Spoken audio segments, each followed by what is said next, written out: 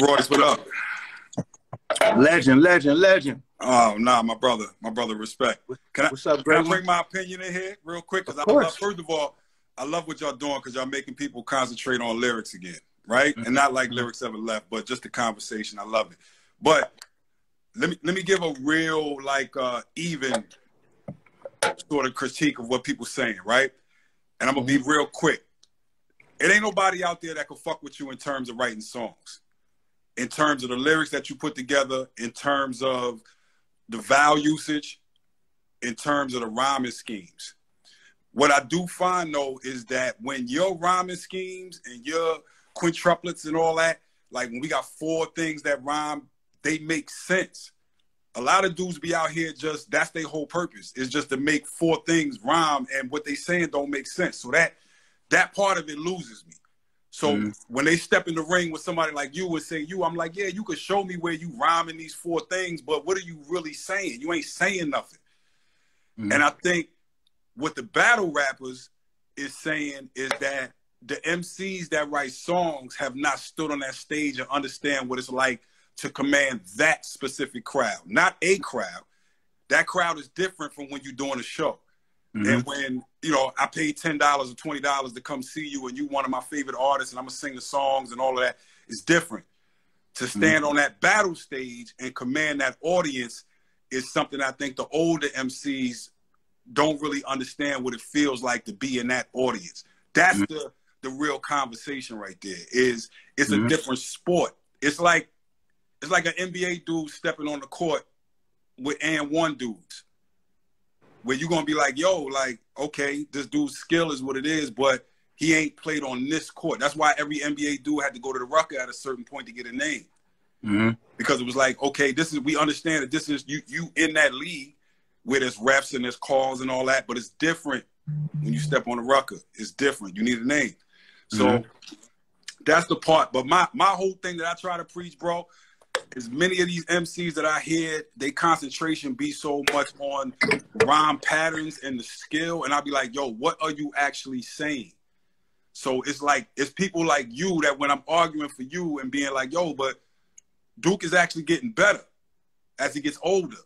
Booker Ryan is something I didn't know I was going to get at this point. You see what I'm saying? Like those things are points that people be missing. I'm like, yo, what are you saying at the end of the day? It's a thing of gymnastics, but what are you actually saying that's ill that make me go, oh my God? It can't just be it rhymes. That part of it, it loses me. I went through a long phase of that, man. Long phase of that, probably like 10 years. Plus I was drunk too, like I didn't even realize it. And I didn't realize how quick the novelty wears off that you can rap. You can snap words together. Right. You know what I'm saying? I think Joe was the first person that told me because he's so blunt. You know what I'm saying? He was just like, yo, man, like your flow is ridiculous, but you don't never talk about nothing. He was like, yo, all you rap about is your gun and your dick. You know what I'm saying?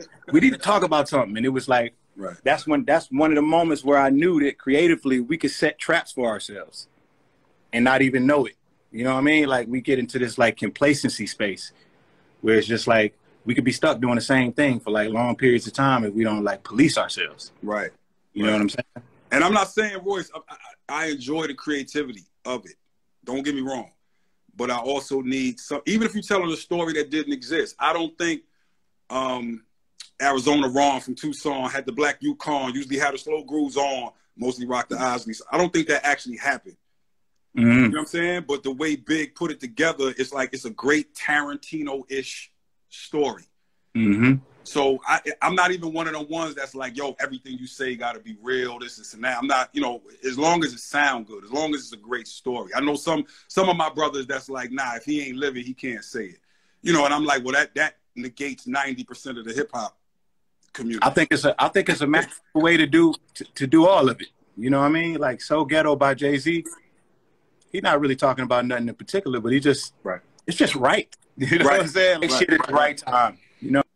It's dope right. You know what I'm saying? Like I think he just went in. He went in. It was like I think the growth though, for me, that's what attracts me and shows the example of like I put you and a Black Thought and people like that have like over the years shown the growth. And that's why I specifically said Book of Ryan. You know what I mean? Because it's like,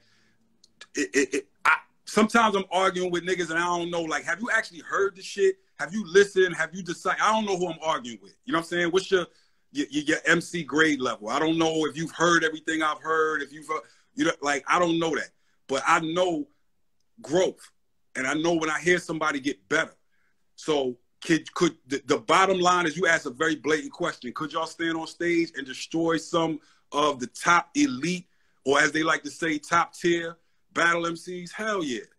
I think it just got to be presented in the right way, where it's just like, okay, now we in this battle stage. So a lot of things that fly present. There's a lot of battle MCs that get away with saying bullshit because they say it real good. Yeah. But that's part of the presentation. It's knowing when to pause, knowing when to let the audience go, knowing when one of those lines didn't hit and to keep rapping. And all of that is the skill that the battle rappers got, that I think dudes that construct records, it's a totally different thing. It's another reason why a lot of the battle rappers to this day have not gone on. Nobody is a rate for, you know what I mean? Like, nobody is skipped to my loop. Nobody has done the, like, yo, I destroyed the shit in and one and I went to the league. I don't see nobody that has done that. So that's the challenge for them. But when they challenging real MC, and I don't want to say real, when they challenging MCs that write songs, you got to understand what that structure is of writing a song and like really constructing something that's different. It's a different talent. So it ain't two things that need to be compared, but don't get it fucked up. The way you construct rhymes, could you destroy one of these battle rap niggas? Yeah. I don't know. Between Lupe and Sight, that's tough. I would have to see the battle. Again, it comes down to who's prepared, who got better stage. But we know they both can write. Is what you know, you start throwing personals in there, you start throwing schemes in there, you start throwing stage presence in there. It's a lot of things that win battles more than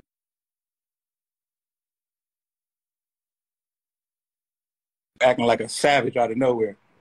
The Chicago niggas start coming up out of him. Say it again?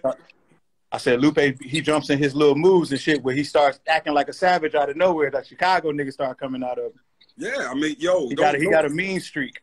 Don't sleep on Lupe. Come on, man. I done known Lupe since Chill brought him to the studio. You know what I'm saying? And baseline, like, I done known Lupe forever. He's a beast. He's a beast. Lupe easy to sleep on. I see why niggas sleep on him. They just don't know no better. You can't sleep on that pen the same way you can't sleep on your pen. Like, that's ignorant for somebody to do that. But real rap, real talk with like no emotion, these battle rappers got to really start respecting the pens of the writers, and the writers got to start respecting the performance of the battle rappers. I think that's the balance. Well, I love them niggas. I think they are some juggernauts. I think they are juggernauts. But I got a question for you, great one. It's all good. Why has Jay-Z and Black Thought not worked together? Bro, I need to make it happen. That's something I need to make happen for me. For man, if you need me to do anything, please let me know, man. You need me to go pick somebody up? I know Thought well. That's my brother. I was just with him the other day. You know what I'm saying? I don't want to talk about what we was doing, but like we was, you know what I'm saying? It wasn't no Jay-Z verse. I wish it was. But I would love them two to make a record together. Like top tier. Like, you got to understand, it's certain things, like it's probably people in Detroit that gravitate towards you because you referencing certain shit that in their lifetime they've experienced, they've been by those places. That's what Black Thought is for me. You know what I'm saying? Like not only is he a top tier MC, he might say some shit that go over people's heads. You know what I'm saying? Me and my man twisting up some reefer and wishing we knew all the town hitmen in the likes of Sam Christian. You might not know who Sam Christian is. Me growing up in that area, now he done painted a whole picture. Sam Christian to us is like, we know exactly what that is. Or the other day when I was watching the Breakfast Club, and it was surprising to me that Charlamagne and Angela Yee didn't know nothing about the Move situation. So for kids like us, I'm saying kids, I'm 47, but you know what I'm saying? When I was a kid, I watched Move happen. On the television. I watched Mayor Good drop the bomb. I watched that whole Osage Avenue burn. It'll never leave my... So when he's referencing shit like that, it touches me different. So, and it's like, it's my type of thing. I don't know everybody else's situation. So, you know what I mean? The world keep turning like Ikes and Animes. The church hustling, the church kitchen, hustle dinners every Saturday. Pull over, let me grab a plate. I tend to gravitate towards our fish dinners with the styrofoam platter taste.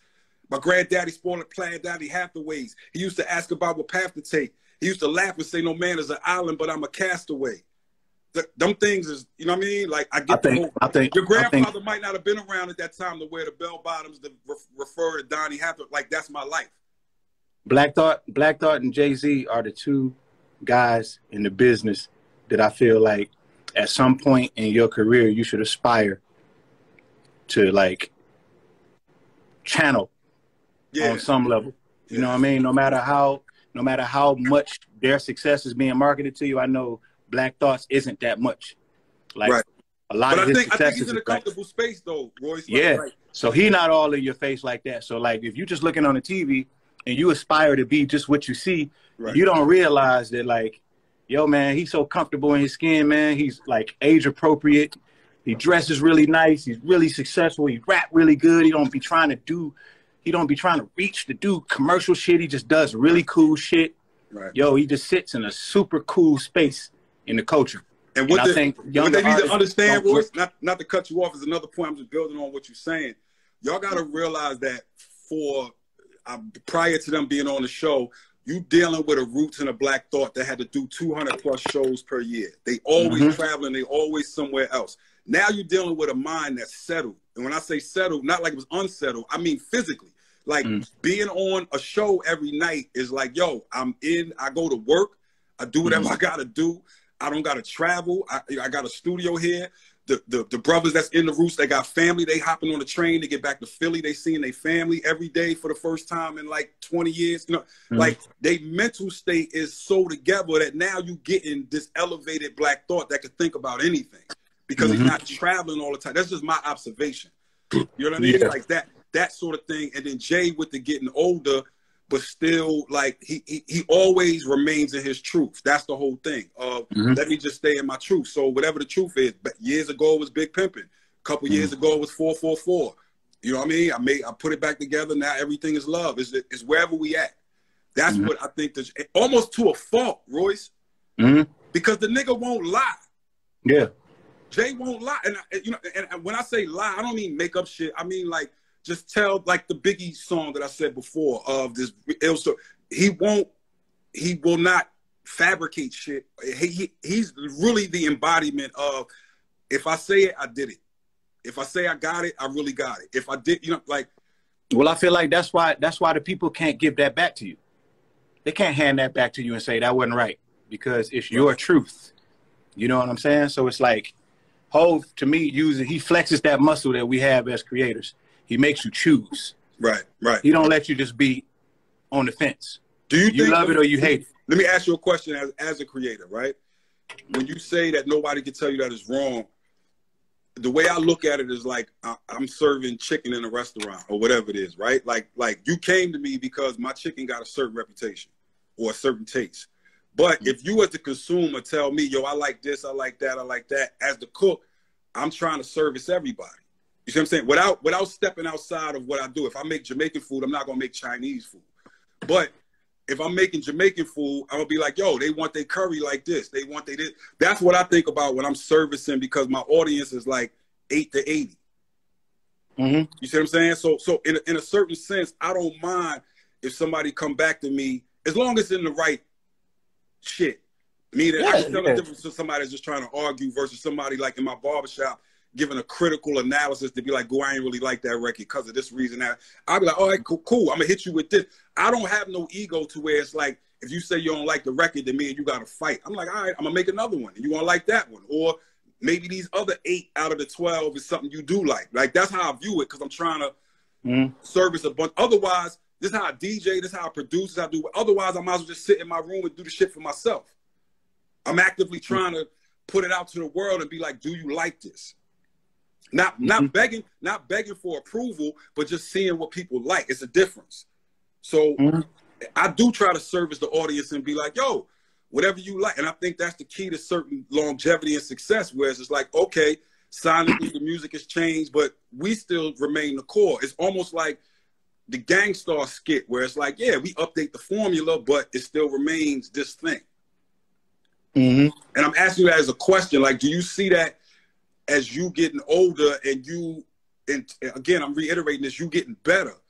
Do you make music just for yourself, or do you make it to service an audience? Well, I came to a point in my career where, like, I started asking myself really tough questions, and I started being able to answer them. So one of the first really tough questions was, who do you work for? Are you an employee of the people? Mm. So I decided when I did Book of Ryan, it was not possible for me to express in that way and be an employee of the people. Mm. There's no such thing as a piece of art that's relatable to all. That's one thing that we all got to realize. That's the first thing. Right. The second thing is people usually don't know what they want until we give it to them. Mm. So like, it's a way that we have our finger on the pulse and this shit that like gets the attention of labels and shit like that. And then we get signed to them, and somehow we convince ourselves that we need to invite people into that space. So what I do is, it depends on what the music is about. But I usually, it's like Hov, he keeps his finger on the pulse of things, right, and he tells you what's cool. Right. Like I don't really like turn my nose down to people's opinions and shit like that. But I usually don't look outside of myself to validate me. So it's like, I feel like the things that came the most natural to me and felt the best coming out and then resonated with me coming out, resonated the best with the people. Anytime I ever tried to shoot shots, I missed. And anytime I ever tried to chase something, it ran from me. Okay. I just don't think I'm that kind of artist. Okay. You know what I'm saying? Okay. But I'm okay with that. Yeah. You know what I mean? And I think it's like you said with Black Thought, once you get to a place where you're comfortable in your skin, then you can project things because you've arrived at a place. You're not chasing no more. So you can project in a way that a lot of my truths that I told, I didn't tell them earlier because I thought people wouldn't be interested. That's when I was working for the people, because I was trying to think for them. You don't know what they're going to like. You don't know what they're going to be interested in. You don't know if the records that you're making in your room could change the world. All you know is you got to express it. You got to get it off of you, because I learned a lot about myself just evolving through the art, through the process of the art. It was like therapy and therapy. You know what I'm saying? Right. So it's like, there's never been a time where I was like, I need a radio joint, I need a club joint. Anytime I ever did that, God got up and walked out the room. Well, that was my main. I don't think Nas did that with Illmatic. I think he went in. Huh? That was my main focus of deterring that from people. That what you describing is important, especially for the people. What normally happens is what you just said. Somebody make music wherever, right? They get attention from a label. The label signs them, right? For whatever reason. They come into the label. They happy, they make 20 records. They bring those 20 records to the label. The label goes, all right, we could use like 7 of them, but where's my radio record? Where's my girl record? Where's my da-da-da-da? And they go home and try to make a hit. And that never happens. You can't try to make, like, you can't be like, all right, I'm going to focus on the hit right now. That don't never happen. Yeah. I mean, the very thoughts that came out of your brain that said, I want to make a hit, are the very things that made it to where it wasn't a hit. Right. That's what fucked it up. Right. You know what I'm saying? And it's like, I understand why labels want that kind of shit, because they're investing in something where they just trying to see a return. So it's like they want something that they can put the money behind. But it's never been a time where I've seen a label invested in actually building an artist. So if you don't know what you are and how to scale yourself, they're going to try and tell you what that is. And you're going to end up making records for the machine instead of just kind of understanding you. Right. Like I got a song called Boom with DJ Premier. There's never been a royalty statement where it didn't show up on the royalty statement. Right. Then I got a song called Lighters that was the #1 song of the year with Bruno Mars and M, that showed up on the statement in such a big way, but then when it shrunk down, it disappeared. Right. So it's even subjective to me what a hit record even is. What's a hit record? What is it? What does that even mean? And what do you want out of your career? If you on your path and you know exactly what that is, like the way Drake is doing it is beautiful because he's intentional. He knows exactly what he's doing. Right. He's not chasing. He just got a formula. Right. You know what I'm saying? And it just works. You know what I'm saying? Like, that's my thing. I feel like you just got to find your essentials and find out what works, because when you come into the shit, you're going to probably channel something. You see somebody else doing it. You're going to be probably trying to figure it out. And along those lines, you're going to bump your head. You're going to, like Hov came in with the high pitch, with the it's like him and Big. As soon as they laid back in the pocket and stopped trying so hard, them niggas changed. Them niggas shocked the fucking world. Well, it's the same thing, Royce, and people might not understand that, but it's the same thing. Imagine being Jay-Z and you know how dope you are, right, in terms of rhyming. But people got to remember, when Reasonable Doubt came out, it wasn't this big hit. It wasn't a big hit. Big was ruling. Bad Boy was ruling. And you looking across the street and you like, yo, what is they doing that I'm not doing?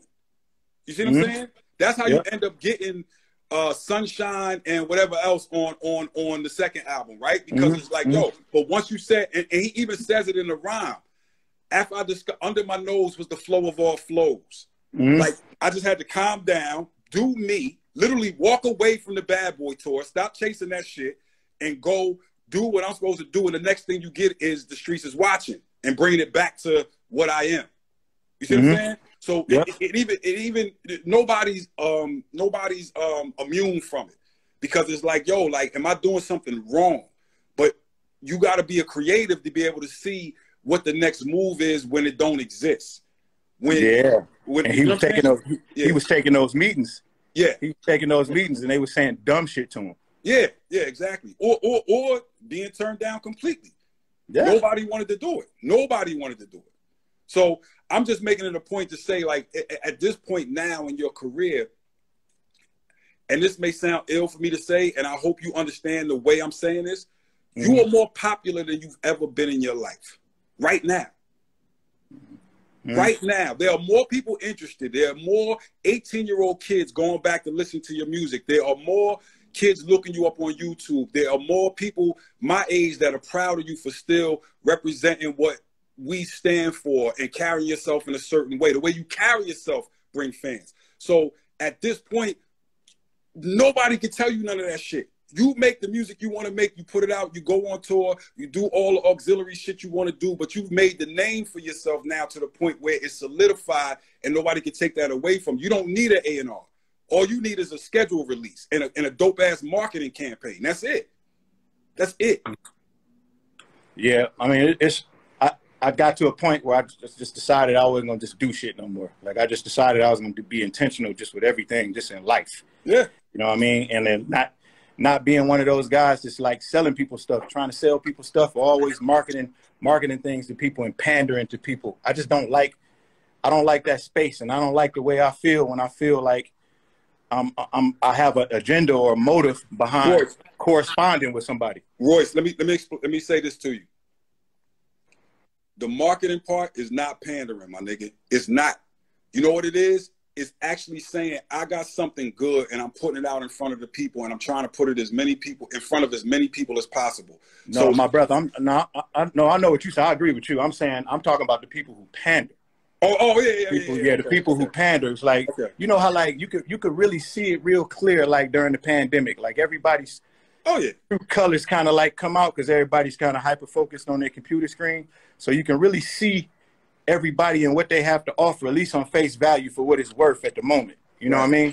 Right. And you kind of can call out, you can kind of see bullshit. You know what I mean? You understand the viewpoint I'm coming from, because for a long time, this is my problem with the dopest MCs that I know. They feel as though, like, I'm dope. I should be the best. Like, people should recognize that I'm the best. And I'm like, yo, you haven't done enough to put yourself out there. And I'm like, yo, the problem is the whack niggas will do everything that in their power they will tell the world that they're the greatest nigga ever. And they whack. And my great dudes is like, no, the world is supposed to know. And I'm just like, nah, like, everybody don't listen the way we listen. Everybody can't understand it. The thing is who markets the best, who gets their thing in front of it. It's like Steve Jobs wasn't the genius. Wozniak was the genius. Woz is the one who figured out everything. Steve Jobs is the one who promoted it. Apple wouldn't be shit without the promotion.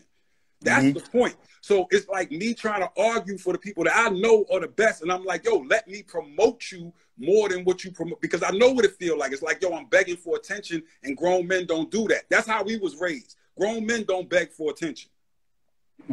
So I think we just in a time now, bro, where nobody has to, like, because I think it comes down to, like, people regurgitating a lot of the anecdotal shit. Like when they say people's attention span is fucked up now because of the internet and shit like that. That's bullshit. I think everything is so readily available to you.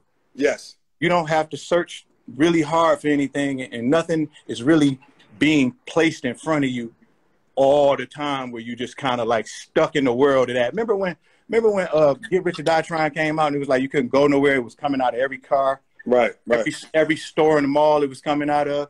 And then it's like you got people that's like super huge now, and you don't really have to hear them unless you go listen to it. You know what I'm saying? Because of streaming and shit like that. So it's just like now it's like being on the road with Tech Nine and just being around different people and building different kinds of brands, like scaling the Slaughterhouse shit, then scaling the Prime shit, then kind of like scaling my shit, and being like just intentional with the people that I'm speaking to. I think the fans are just as intentional with what they like and what they want to hear. So people can basically build their own ecosystem around themselves and just listen to the shit that they like. You know what I mean? So absolutely. I think like that whole thought of coming into the game and thinking that you want to have the music that everybody is playing, I think that's what in niggas' minds is what success is.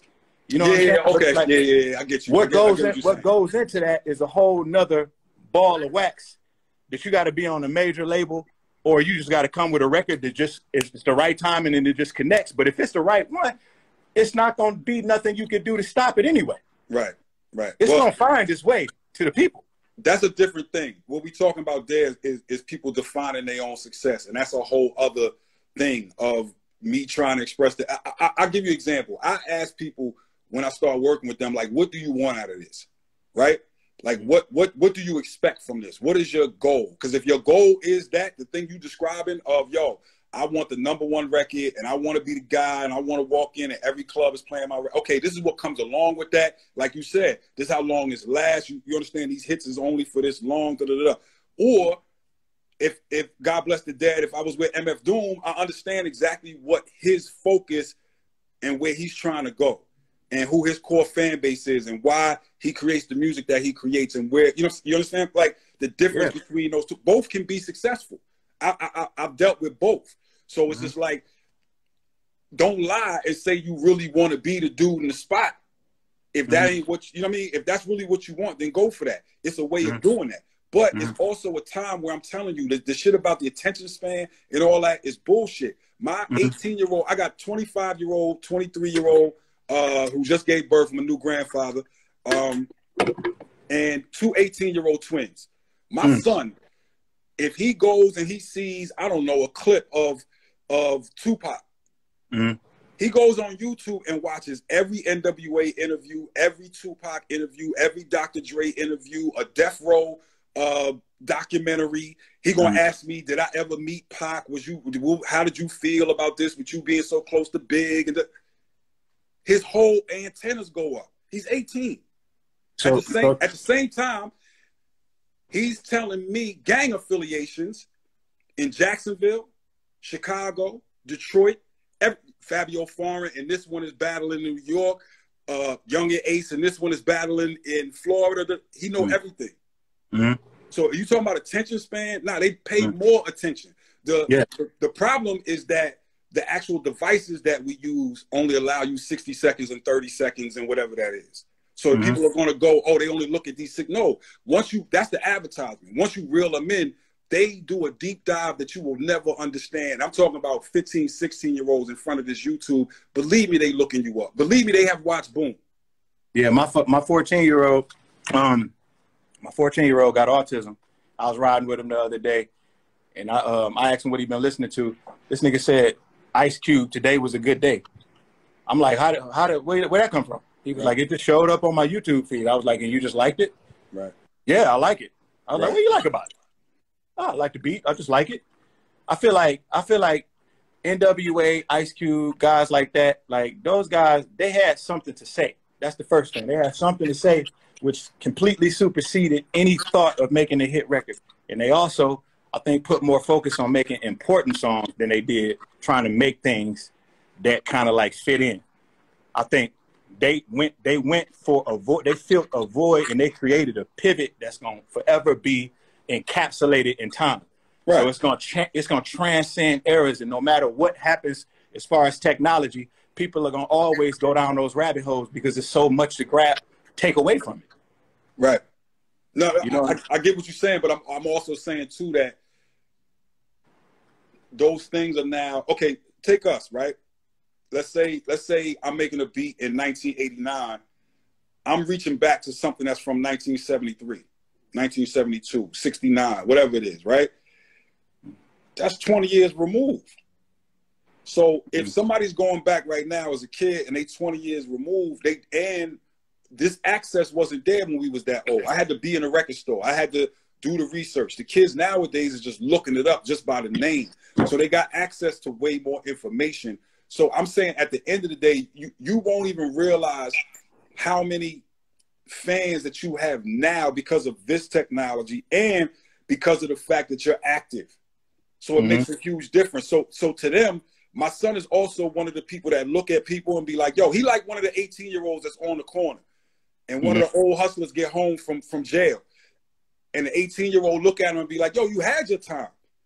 It's our time. Like, yo, you don't own a barber shop, nothing. Like, you don't own nothing. You've been out, you was 20 years ago, you was out here hustling, and you don't own nothing? Why am I listening to you? That's their attitude.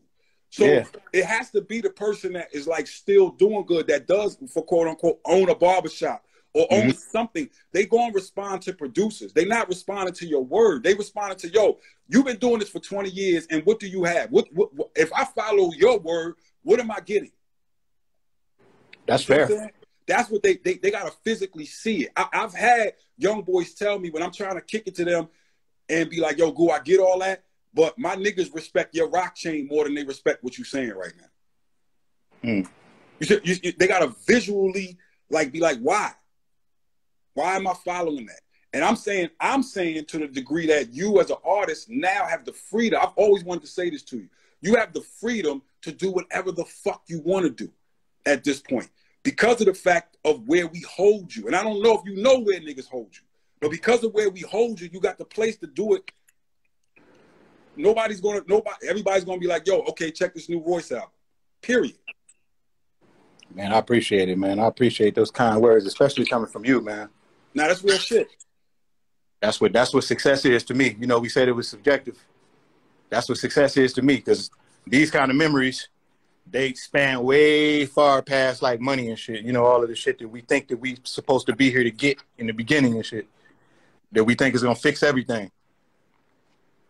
It definitely don't do that. We think it's gonna fix everything, then we realize it definitely don't do that. But I think the space is just interesting to me because as an engineer, bro, I like looking at the landscape. I like when technology change. I don't fight it. I'm like, okay, let's adapt. Let's do what we got to do. So for me, I just look at this landscape now, and it's just like so wide open in terms of things that you could possibly do. And especially, this is not, I'm prefacing this for the audience, but this is not for everybody. You have to be gifted. You have to have a gifted pen. Like, I can't write raps. That's not my gift. You know what I'm saying? I can make them sound really good, but I can't write raps. So I admire niggas that write raps. Putting words together is something that I study, like raps. Like, that's not I'm not a casual fan of rap. Facts. I listen to verses. I almost memorize. I can damn near memorize verses by just me listening to the song 2 or 3 times. I'm understanding this person's career. I'm understanding it from a whole standpoint. I gotta correct some of my younger dudes sometimes when they make these facts and like, oh, Nas is the first person to write from the perspective of a bullet. And I'll be like, no, the hell he's not. Pharaoh Ben did that shit. You could argue about who did it better, but don't say he's first. You see what I'm saying? That's the little things that I gotta correct. But I'm just giving you the preference of when I talk about lyrics, that's where I come from, of hearing all the shit from the beginning. Was that Pharaoh or was that my man he was in the group with, the Organized Confusion? It was an Organized Confusion song. Yeah, I remember that joint. And that was an M1. Pharaoh and Poe. That was an M1. Yeah. How about him? He ain't stopped getting better. Crazy. Fuck is that? What is it? What is it, man? Well, I don't know what he drinking. I don't know what alkaline waters. What you using to make your beats now? What you using? I'm all the way Ableton. All the way Ableton? Yeah, all the way. I heard good things about Ableton. Cole tried to get me to switch to Ableton. Yeah, you know, I'm on to pick your poison. So whatever is the fastest way. You know, Knife is on Machine. I'm on Ableton. pick your poison. Whatever's the fastest way for you to get your ideas out, whatever feels the best to you. I still fuck with my MPC. You know what I'm saying? I still pull that out every once in a while just to get that sound, but Ableton. And then mixing Pro Tools most of the time. So the locks and Dipset. It's gonna be the a hard world is gonna happen on that day. It's gonna be a hard one. This is so if we looking at the locks and hit records, they got a lot of them. If we looking at Dipset and hit records, they got a lot of them. And I think people are sleeping on how many freestyles and how many like nights that they carry. For us, it's K-Slay. You know what I'm saying? I don't know about Detroit, but in our area, it was like I was there with them. So you got to remember, it's not just Jimmy and Cam and Juelz. Mm-hmm. When they came, every single person from the Dipset had the card to come in Baseline and record whenever they wanted. Baseline, we didn't book time. It was just, I was just always there. Justin's just always there. So the amount of freestyles these dudes got is just crazy. I don't know. It's going to always depend on how they play the records. Because the Locks got so many that they could pull off that Money, Power, Respect album. I don't know if they're going to go all the way to the Warlocks with the You'll See and all that. I don't know if they're going to go that deep. But then it's just like they got all the triggers ready. And you got Cam with the Old Boys, with the Welcome to New York Cities, with the Hey Miles, and you got Jimmy with the Ballin'. Like Jimmy got like 3 or 4 that'll just go. And you don't even got to say the Locks was just got the ones and the Locks could pull out records with Big. That's what I was gonna say, man. They both sides is like affiliated with so many classic moments, even that ain't their individual moments. Like they just a part of crazy shit. Yeah. Over the years. You know what I'm saying? Like I don't even know how that's gonna go, bro. And the fact that it's in Madison Square Garden is crazy. That's retarded. Yeah, I wish I could be there, man. I'm definitely in the house for that one. I had to get my New York man on. I'm in the building for that one. That one is gonna have New York City on fire. Because they so evenly matched. But then if you go lyrics, but I don't know if that's the, you know what I mean? If that's the... No, it ain't going to be lyrics. It ain't the battle crowd for the lyrics. Yeah. You know what I'm saying? So, of course, if you go straight lyrics, it's like you got to go with the Locks. But if you go straight songs, I don't... It's going to be cultural impact songs. It's tough. It's tough. They both got the same thing. Yeah, man. Juelz got a couple, too, that you got to throw in there. Like, they could all get shit off. What do you play when they play Money, Power, Respect? I mean, that might be one of the rounds that you just got to let Let go? Yeah, let that go. Let that go, because they got them. You know what I mean? Like, what's that one? Ooh, yeah. That joint right there? Dipset Anthem. Dipset Anthem. Yeah, Dipset Anthem. Let that go.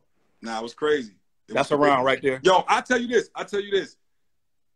That was probably one of the most fun that I've had in Baseline, making that Diplomatic Immunity album.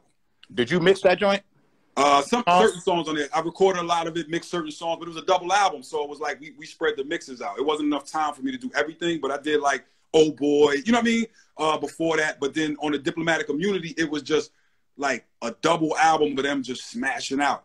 And everybody was coming at their own time to like make. That's when I knew Jimmy was going to be serious. That's when I knew, like, because Jimmy stayed one time where they all went to, remember we used to go to All-Star Game and Miami was like the shit and was like, yo, that was the biggest thing in your life. Like, during one of them times, Jimmy stayed and he even had a cold and just kept recording. I knew he was going to be like, yo, he works harder than everybody. That dude is he's a hard fucking worker, man. He don't stop. He's a hustler. Yeah, I don't think niggas want to admit it, man, but Jim is the best. He the best nigga. He the best rapper in Dipset right now. And it's not to say niggas ain't still dope. He's a hustler. He the best rapper in Dipset right now. I never thought that I would see that day where the niggas are just interchanged like that, because they all been the best at some point. I don't know. I would say Jimmy's the most prolific right now. He puts out the most work. That nigga nice.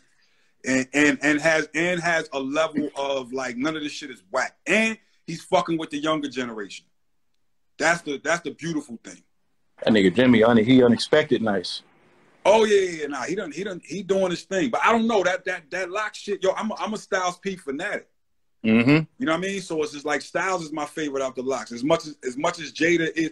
The thing with Jada was that Jada had a flow, and then everybody on 106 and Park, everybody in New York, everybody bit that flow for so many years. It was like Jada never got the props because everybody just like oversaturated you with the Jada flow. The whole 106 and Park freestyle shit was Jada's flow. The whole shit. Everything. Yeah, that's a good point. I never thought of it like that. Everything was Jada's flow. And Styles got those, yeah. like, again, it's personal records. Learned my first lesson in jail from a peasant. Always seemed pleasant, happy to be present. He said he passed due, we should have been in the essence. Streets is the girl, treat her like your wife. You can flirt around with drugs, but don't hit the pipe. You can mess around with guns, but death ain't light. Hold your breath, next step, because life ain't right. And if you're with the wrong cats, then your cipher ain't tight. Styles hit the dark side, show them the light. I'm co-defendant to the ice that freezes Emcees. Friend of the flame, burn them in one game. And I tell Oxygen to not stop, to not hop in them, but they little time niggas. I ain't thinking of stopping them. Catch up first, we stretched up worse than them. Been experts and did less work than them. With no album, we network more than them. Like that, yo. And I talked to Ghost the other day. I told him he raised me. Them niggas raised me, man. God. Them niggas and Jay-Z, them niggas raised Nas, motherfucking Dre, Q, them niggas raised me, bro. I would have listened to anything they said. Them niggas could have showed up in my crib and been like, yo, go jump off a bridge, little nigga. I would have been like, which one? Yeah, I was just telling my young boy like 2 days ago, I was like, yo, I'm still chasing 2001 sonically. I don't know what I would pay $1 million to sit and fucking Dre go over how he mixed 2000. I have no idea, and it's still the holy grail to me of like nothing sounds better than that shit. Nothing sonically. Yeah, bro. I mean, I was there for a lot of that shit. I don't even like. I mean, my takeaway from it was just I wasn't really as into the sonic side of it as I am now. So I overlooked probably a lot of things, a lot of gems he was giving me. But I remember him just like doing less than what I thought. I remember him like having everything just kind of up. Right. And like, I think people think that he throw a bunch of shit on shit. You know what I'm saying? Nah, he let it breathe. Yeah, he had shit's real clean. And it's just that he knows the exact fucking level to have every single thing, man, that dude can hear, man. Yo, he can hear like no person I've ever seen in my life. I've only been in the room with him for like literally 15 minutes. So when we was doing what's the album he produced? He produced a bunch of joints for Jay. Kingdom Come. Right? So when we was doing Kingdom Come, like it's like, yo, we got all the records together, I got all the vocals. Jay was like, yo, don't, email or none of that shit. Like, take a hard drive and fly to LA and give it to Dre. So I'm all hyped because I'm like, yo, I got a real reason to be in the room with Dr. Dre now and shit. You know what I'm saying? Like, I'm super hyped. So I get there, and it's like a fortress. The studio's like a fortress. It's mad, you know what I'm saying? Just wow, like security and shit. And they were the nicest people in the world. Like, I got there, they was like, Goo, you got your weed, you got your drink, you can go over here and fuck with records, but Dre's not coming today. Oh, shit. And I'm like, all right, cool, no problem. This shit went on for like 3-4 days. But every day they making sure I'm good. They like, Goo, you good? You can come to the studio, you can produce, you got your weed, you got your da-da-da. Every day I'm super good, food, everything. So finally, I get in the room with Dre. I give him the Pro Tools, I play the songs, it was maybe like 15, 20 minutes. He was like, all right, thank you. And that was like my cue to leave. I was just like, damn. All right, cool. Not on no bullshit, but it was just like, yo, appreciate it. And that was it. And then he sent us the mixes. That was not like, I've been literally in the studio with him for like 15 minutes, bro. That's a dream of mine. I know people be like, yo, you've been with everybody. I've never sat in and watched Dr. Dre mix a record, ever. Man, I was 19 years old at my mom's house, and my dad came walking in the room like, hey, Ron, somebody named Dr. Dre on the phone for you? I was like, what? Grabbed the phone. Hello? Yo, what's up? It's Dre. Yo, Marshall played me your shit. I like it. What you think about coming out here and working with us, man? We working on... That's when he was working on Crying 2001. I was like, would I? First time going to Cali, first time being in a mansion, first time being around a celebrity. I think one of my first times being on a plane. It was like some surreal shit. It was like some surreal shit. And it's like, it was nothing to me at 19 what I envisioned it to be like. It was way more toned down and chilled than I would have thought that it would be. He was just real laid back with the ideas. He wasn't tripping about nothing. That's one thing that I always remember. He wasn't tripping about nothing. And that's one thing I keep with me when I create, man. Like, don't be in here all worried about shit. You know what I'm saying? Like, don't be all thinking about shit. Don't be getting all upset about not being able to think of this and do that. It's like, that's your worst enemy right there. Yep. Dre didn't have no emotional attachment to shit in the beginning. It was just clay. Right. Everything can be improved upon, and everything can be bust down, redone. You know what I'm saying? It's just ideas. You know what I mean? No idea is a bad idea. So it was like, what you looking for? Nah, nigga, just write. You like this beat? Listen to another beat. Lay something else. You know what I'm saying? And then his vibe, if you land something, he don't never give you a vibe while you land it like, oh man, Dre might not like this. He real good with that. You know what I'm saying? Right. So that's super important. Well, stop there, Royce, because that's something I be trying to work on. Is it that he don't say nothing to you, or that he like is reinforcing? Because say if I'm working with like my younger MC, you know, we got the kid Ruben, you know what I'm saying, Ruben Vincent, he's now on Jamila. We got him, you know what I'm saying, right after Rhapsody, we putting him out. You know, it's like a lot of younger MCs that I fuck with, and I'll be trying to like allow them to get their expression out without me interfering or dampening it, or trying to just get them to, you understand the spirit of what I'm saying? I'm trying to critique without coming down on them is the point. And I'm saying, what did he say to you, or was it that he said nothing? I don't remember him saying a whole lot, but I just remember Preem is good at this too. His vibe, his spirits just be like kind of up. He don't ever look like, oh man, I don't know if I'm feeling what he doing. It's always like, okay, all right. You know what I'm saying? Like, it was just like, young artists need that. It's like when you first get around people, you know what I'm saying, they basically dealing with your representative. You know what I mean? Like, you can't even think straight because all you really thinking is making a good impression lyrically.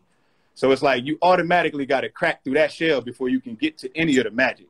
Okay. You know what I'm saying? So the first thing you want to do is just make them as comfortable as they possibly could be. Like, I produced the album for Crooked Eyes Brothers, and I know that they some lyrical maniacs, but I knew that they would come in here, and the caveat would be, you know, like, let's just kill everything. And it's just like, yo, I knew we had to break through that shell before we can get anywhere record-wise. So I just kept them niggas talking. I asked them a whole lot of questions. I told them good shit about everything they was doing. Anytime they fucking was like, yo, what you think? You mean what I think, nigga? You know what I'm saying? Like, yo, stop second guessing, just go. You know what I mean? Then I started asking questions about Cali. Like, yo, why do y'all stand with y'all feet pointing in two opposite angles? Why do Cali people do that? I always wondered that. And the nigga was like, oh man, I never knew that. And then one of them came with the line like, standing with my feet in two obtuse angles. You know what I'm saying? Like, they had like a whole record about that concept. You know what I'm saying? Right. It was just like, the more the conversations go, the more the records start to flow. And then it's not all about, you know, lyrical killing. You know what I'm saying? Because it's gonna be lyrical. It's gonna be lyrical anyway. I mean, that's the only way niggas really know how to set up raps. But it's a genius way to do it all. You said it. That shit is genius. Yo, the best MCs that I've worked with, and I try to have a conversation or at least get to know you, or like, you know, we ain't just stepping in here like, oh, make a record, right? We're doing whatever we doing. But like, Jay is one of the best at that, at taking normal conversation that we have and putting it in the lyrics. But that is my thing of trying to figure out, like, does this person need quiet and nobody in the studio? Or does this person need 20 people in the studio that's like reinforcing like what you're saying is actually good, and me knowing how to navigate when you got 20 people in the studio type of thing to still really get to the genius?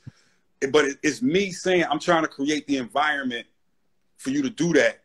And sometimes the conversation is ahead of time. Sometimes the conversation is in the studio. Right? Like, don't get it twisted. And I'm saying this so that it don't get fucked up if people post this or whatever. Nobody's ever wrote a Jay-Z rhyme, right? But he'll say, like, we get a beat from Pharrell, and we in the studio, and I press play on the beat, and I'm just like, oh shit, you already know what this hitting for. And the start of his verse is like, you already know what it's hitting for. Ma got whatever outside, and I'm saying, it's like, oh shit, he just took our normal conversation and flipped it into the song. So it's just like, you know, that part of it of having conversation and figuring out, because that's what I'm trying to figure out is like, where are you at in your life so I can make you the best you and not who I think you should be. That's what the record companies do. They go, I need a little baby. I need one of those. So they try to take, you know, so-and-so from Detroit and make him Lil Baby. Versus saying, so-and-so from Detroit, where you at in your life? And let's move, you know what I mean? Let's make the best product for you at your given time. That's what I'm trying to do to correct the thing that you're talking about like roll out the sheet and cookie cutter the formula of whatever the artist is. We used to have this bullshit at Def Jam, right? When I was A&R in there, where we'd have a sheet and it was well thought out of how to roll out an album 6 months ahead of time. And I'll be like, yo, how can we roll out MOP and Ludacris the same way? It's two totally different energies. Both can be hits. But why is MOP not over here with the slam dancing? You know, why don't we get them an appearance at the BMX shit or the fucking, you know, motocross shit with all the slam dancing motherfuckers? And then have Luda do his wild video shit and be all, like, the rollouts for me, it was like no creative thought in terms of, Steve Jobs said this shit where he was like, yo, people look at my success and they try to institute the process. And it's like, you can never institute the process because you're never going to roll out another iPhone again when the world never knew what an iPhone was. You can't bring me market research on the iPhone. It doesn't exist yet. So if you see my success with this shit, you can't just mimic like it's a cookie cutter. Like it doesn't, you got to come up with another thing that never fucking existed before. That's the problem that I have in the label space. Label guys try to make everything a math equation in a science project. And I really just think the same way we talk about how taboo it is to overthink in the studio, because essentially you're just trying to capture moments, right? The more thought you put into it, the more we can hear you doing all that thinking. You know what I mean? Right. If you capture moments, we could feel it a little bit better. But none of these things require so much thought, man. Like there's no, I could cringe thinking about 10 people sitting in a boardroom trying to figure out how to market Thriller. Go home. You don't fucking need to market Thriller, my nigga. Thriller is Thriller. You know what I mean? Thriller is gonna be Thriller. This is how we was in Def Jam, Royce. Oh my God, you hitting the points. We was in Def Jam one time. We was at an A&R meeting, right? And it's this Ashanti record that has Method Man and Paul Wall on it, right? And I'm like, who sat in their office and said, yo, let me take this R&B Ashanti record, put Paul Wall at the front, and put Method Man at the end? I was like, this is the most boardroom thought up fucking feature record that I've ever heard. This would never happen. Like, who thought of this? This wouldn't naturally be, and it's not like Paul Wall or Method Man gave a bad verse or Ashanti's. It's just all this shit together. It's just obvious that y'all sat in this office and was like, yeah, we should feature two of our artists and put Paul Wall on it because that's the time when like Houston was super hot. It was just this construct, and I was like, what the fuck is this shit? I can see why it makes perfect sense. Like, to somebody who don't create, I can understand why that makes perfect sense, because they think that that's how you make music. But they don't realize that even the people, the listener, they can't articulate to you what they're hearing and what they're not hearing. They know when it's not right. So we know when we're listening to a record that's an insert verse here record. We don't like those songs. We don't even know, but we don't like those songs. We hate those songs. Get those songs the fuck out of here. Those songs have been dope in a long time. Those insert verse here songs. They just don't work, man. They don't work. They don't do for artists what I think artists think that they're doing for them. I think when you make those kind of records and you do it to a certain degree, you're actually helping the label build the label, and you're wasting your own time, because nothing about those records is a reflection of who you are. And if it's 10, 15 years from now and you're not performing those records, then you have to look at it like you lost some time. You got to do something to make up for that time. And everything should be intentional, man. Every time Fab go in the studio, he should make Breathe. I don't give a fuck what nobody say. I don't give a fuck what nobody say. Breathe is just an important song. It feel right. It ain't just because it's so lyrically great. He captured a moment, man. He just captured a moment. You capture moments, man. Like B.O.B. captured some moments. Airplanes. Definitely a moment. No. No, I'm talking about Breathe, not Airplane. I'm talking about Breathe. Oh yeah. Breathe is important, man. Like fuck the frail shit. Right. Nigga, that's important. Them records is important, bro. Turn my music high. When that nigga Hove get on stage, man, I've been to one of those shows, dog. They go crazy for that. Right. I get you. Know what I mean? I get you. It was the change of the guard when Puff made the structure of a record to where it had to be 8 bars, 16 bars, 8 bars, 16 bars. But it's a very, there's a genius way to do that shit, man. Puff is really, really fucking good at it. The problem No. But I'm saying that became the cheap format and structure code for this is how you make a hit record. Whereas before, to speak on your point, culturally, we weren't restricted to that. I don't think people sit back and think like Microphone Fiend is all one verse. There's no hook. Mm-hmm. When Cube just starts a record and it's like, God damn, I'm glad y'all set it off. There's no hook. There's no intro. It just comes on and he gets straight to the point. There's a lot of records like that prior to us chasing the money. The miseducation to Lauryn Hill breaks every law that they had in place at that time. She did everything that they said she shouldn't do. Right. And changed the whole culture because it's just right, you know. And then there's some people who just really, really good at structure and shit like that. It's just knowing. It's just about knowing. You know what I mean? That's really it, man. Like that Bobby Shmurda song, the first one, the hot nigga. Yo, before he dropped that, man, you couldn't talk to an engineer that wouldn't tell you, right, you can't do that. Right. I'm not going to play that. Nobody's going to listen to that because it ain't a hook. Right. Some of the radio DJs. Right.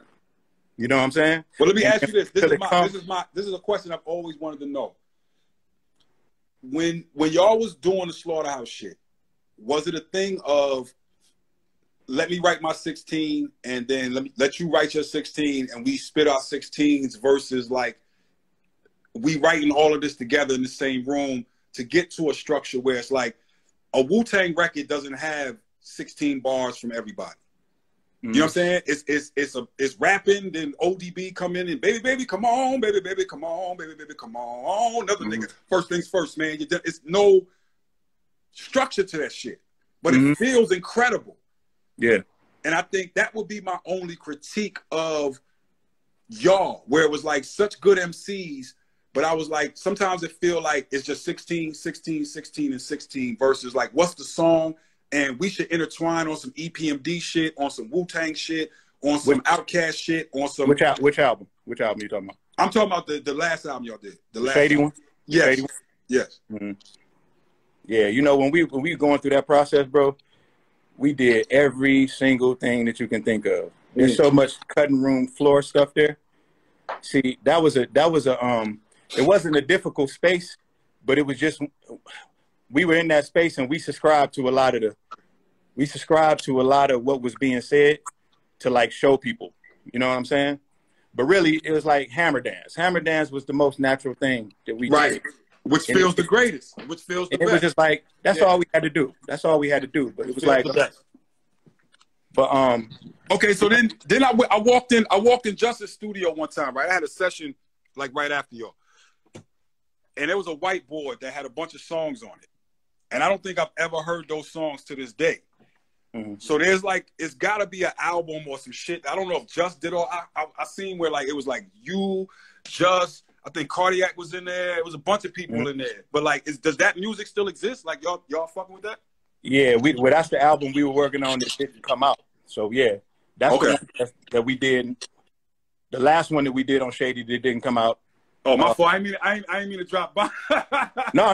It's all good. It's all good. Yeah, Just is executive producing that one. So that's why we were all out in New York like at the same time and shit. Yeah. You know what I'm saying? But the one on Shady, the one that we put out, we actually did a whole bunch of different kinds of shit. And Marshall was the one that kind of went in and picked the songs and kind of like lined it up and like arranged it how he thought that it should be. He put like a lot of work into it. And we like really appreciated that shit. You know what I'm saying? Go. But I just think somebody on his level, he only sees the canvas one way. You know what I'm saying? Like, and it got to a point where he has like a formula, and it's like things change so much, and like just being able to read the room is probably the most important thing. And it was just like what we were, what we represented, and the reason why people kind of like started to follow us. We didn't need to do all of that. Got it. You know what I mean? So yeah. Like that album was just the overdue. It wasn't nothing wrong with it. People didn't dislike it. It just wasn't what they wanted from us at that time. Right. And it's very important for you to know what you should be doing. And anytime you start looking at it like, I got to figure out a way to scale this, that's probably when you're fucking up. I mean, if you just develop, as a human being, the music is going to get better. Yeah. If you're not reaching for something, but when you get into those spaces, you start to feel like, okay, now I need to do something to represent this new platform that I'm on, this bigger stage that I'm on. Right. And that starts to get in your head instead of just telling the natural story. You know what I mean? Right. So it's just a learning process. That's an important part that you said, Royce, because a lot of times I'll be trying to bring like mature perspectives and shit, right? Because people will be like, oh, my record label, da-da-da-da. Everybody wants to shit on the record label. And I'll be like, nah, it's just, one, stop calling it the record label. Like, talk about specific people. Like, say names. Because, you know, when you say, yo, Atlantic or Def Jam or Rock Nation or whatever, no, who's over your project? Because that's whose opinion matters the most, number one. And then number two, it's like people can have the greatest of intention for you, but not necessarily make the right decision. You see what I'm saying? Like I'm sure he wants y'all to win and be the biggest that y'all could be. And that's his, like you're saying, his vantage point is coming from that of like, yo, I sell these many records. I'm trying to get you to that level sort of thing. So it's not from a malice standpoint. You know what I mean? It don't mean you no harm. But it's also a thing where like sometimes that person can be wrong. I've been wrong before. Like Blueprint 2 is my fault. Me and hip hop. I'm not taking the credit for it by myself. Hip hop was on this with me too. But it was like Jay was working so fast and was knocking out so many records and them shits was good that we started getting it and was like, yo, Tupac and Big is the only motherfuckers that got double albums. Like, yo, we started getting on that talk. And it was just like, okay, maybe if we'd have just knocked Blueprint 2 down to 14 records, that shit would have been Blueprint all over again. But we put 22 records on that shit, which was like, all right, we stressed it too far. Yeah. You see what I'm saying? But it wasn't done out of malice. It was done out of, yo, I'm trying to put my nigga on this level. You know what I'm saying? Like, these are the only two people that is like, has done it, and it's Pac and Big. So it's just like, yo, let me try to get, that's where it come from. It don't always come from a negative standpoint. Yeah, and it's with me, like I learned the most when I can hold myself accountable, and I can find what I did that could be corrected, that can be improved upon. And like I don't really look at those misses like it's a bad thing. It's like you learn so much when you make some shit that the world kind of rejects. Then it's like, damn, I missed my mark because I was shooting for something. You know what I'm saying? And it's like he had all the greatest intentions in the world. You know what I'm saying? And even sometimes he's wrong. I mean, sometimes we all played our part. You know what I mean? But it's like we got to understand that this shit is a lifestyle. Exactly how you live in your life, man, it's gonna show. It's gonna show. But whatever you got going on, it's gonna play a part. It's just like a fighter who stay out of shape all year and then decide to just go to camp for 6 weeks. When he get in the ring, it's gonna come out. You know what I mean? When Kendrick came out with Good Kid, Mad City, bro, that album don't sound like he was doing nothing but focusing on killing everything. You know what I mean? Like when he did Control, he would just focus, man. He would just focus. And it's like sometimes it ain't even about being the illest MC. It's about being the illest, ill MC at the right time and being focused enough to see and be able to say the right thing. If you ill and you just drunk, then you're gonna be on the sideline. Right. I mean, that kid is an anomaly. I don't know how to describe him because I don't think we've seen, and this goes for any MC, and I'm saying this for Pac, for Big, for Jay, for Nas, for any. I don't think we've seen any MC that has never missed on an album. And when I say never missed, what I mean is the body of work is at the level of all the rest of the body of works, but he constantly moves sonically, right? So you got to remember, I'm a K-Dot fan, not a Kendrick Lamar fan. I'm a K-Dot fan. So me hearing all the mixtapes, then get into Overly Dedicated, right? And being introduced to Janae and all that other shit. Then getting to Section 80 where I'm like, oh shit, this is his magnum opus. This kid is like, he's there now. Like, he's not just a, let me throw some freestyles on the internet nigga. Like, he's there now. Then for him to get the Good Kid, Mad City, where I'm like, yo, he just, in a sonic thing, he just perfectly encapsulated what it means to be affiliated. And that's so much more of everybody else's story than it is of the, like everybody in jail is a kingpin, right? When you go to jail, it's like everybody's a fucking king. It's like, no, you're not. Somebody had to run the block. Somebody was serving 8 balls. Somebody was a worker. You know what I'm saying? Like, somebody. So just the reason I'm saying that is because it's a bigger story if you say, yo, no, I'm not a gangbanger, but I live in this neighborhood. I'm affiliated just from where I live. What's that clip? What's that clip that Jay-Z was in the studio and it was like he had a young rapper in there and he was just like, yo, man, these niggas is afraid to be themselves. Yeah. Like, what's going on out here where people are afraid to be themselves? Yeah. And it's like, bro, that's like a black eye on our culture because I feel like we're missing out on a lot of great shit. Right. You know what I'm saying? Right. Because Kanye had all the reason in the world to suppress all his greatness by being around niggas that was just way more aggressive than him. Right. Right. Absolutely. You know what I'm saying? But he stuck to just who he was because he realized, I mean, I can only be me. Right. Like, his unapologetic truth is like the greatest shit that the culture has ever seen. Who the fuck would have knew? Through the roof. Confidence level is through the roof. Through the roof. You know what I'm saying?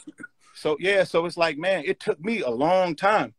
It took me a long time. Not that I was like being somebody else and nothing like that, but for a long time, I was only showing a layer of myself that I felt comfortable showing.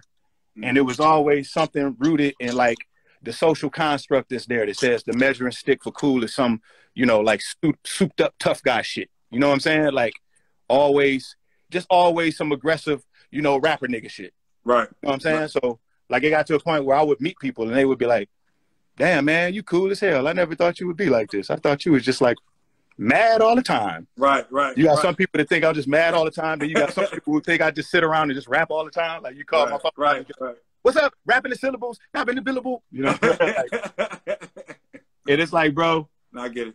That whole thought, like, damn, man, I don't think people would be interested in this because I don't got the same story as everybody else. But it's like, bro, nothing that's ever been considered special in this culture was similar to what it sits next to in that space and time. Not Outkast, not Aquemini, not Life After Death, not The Chronic.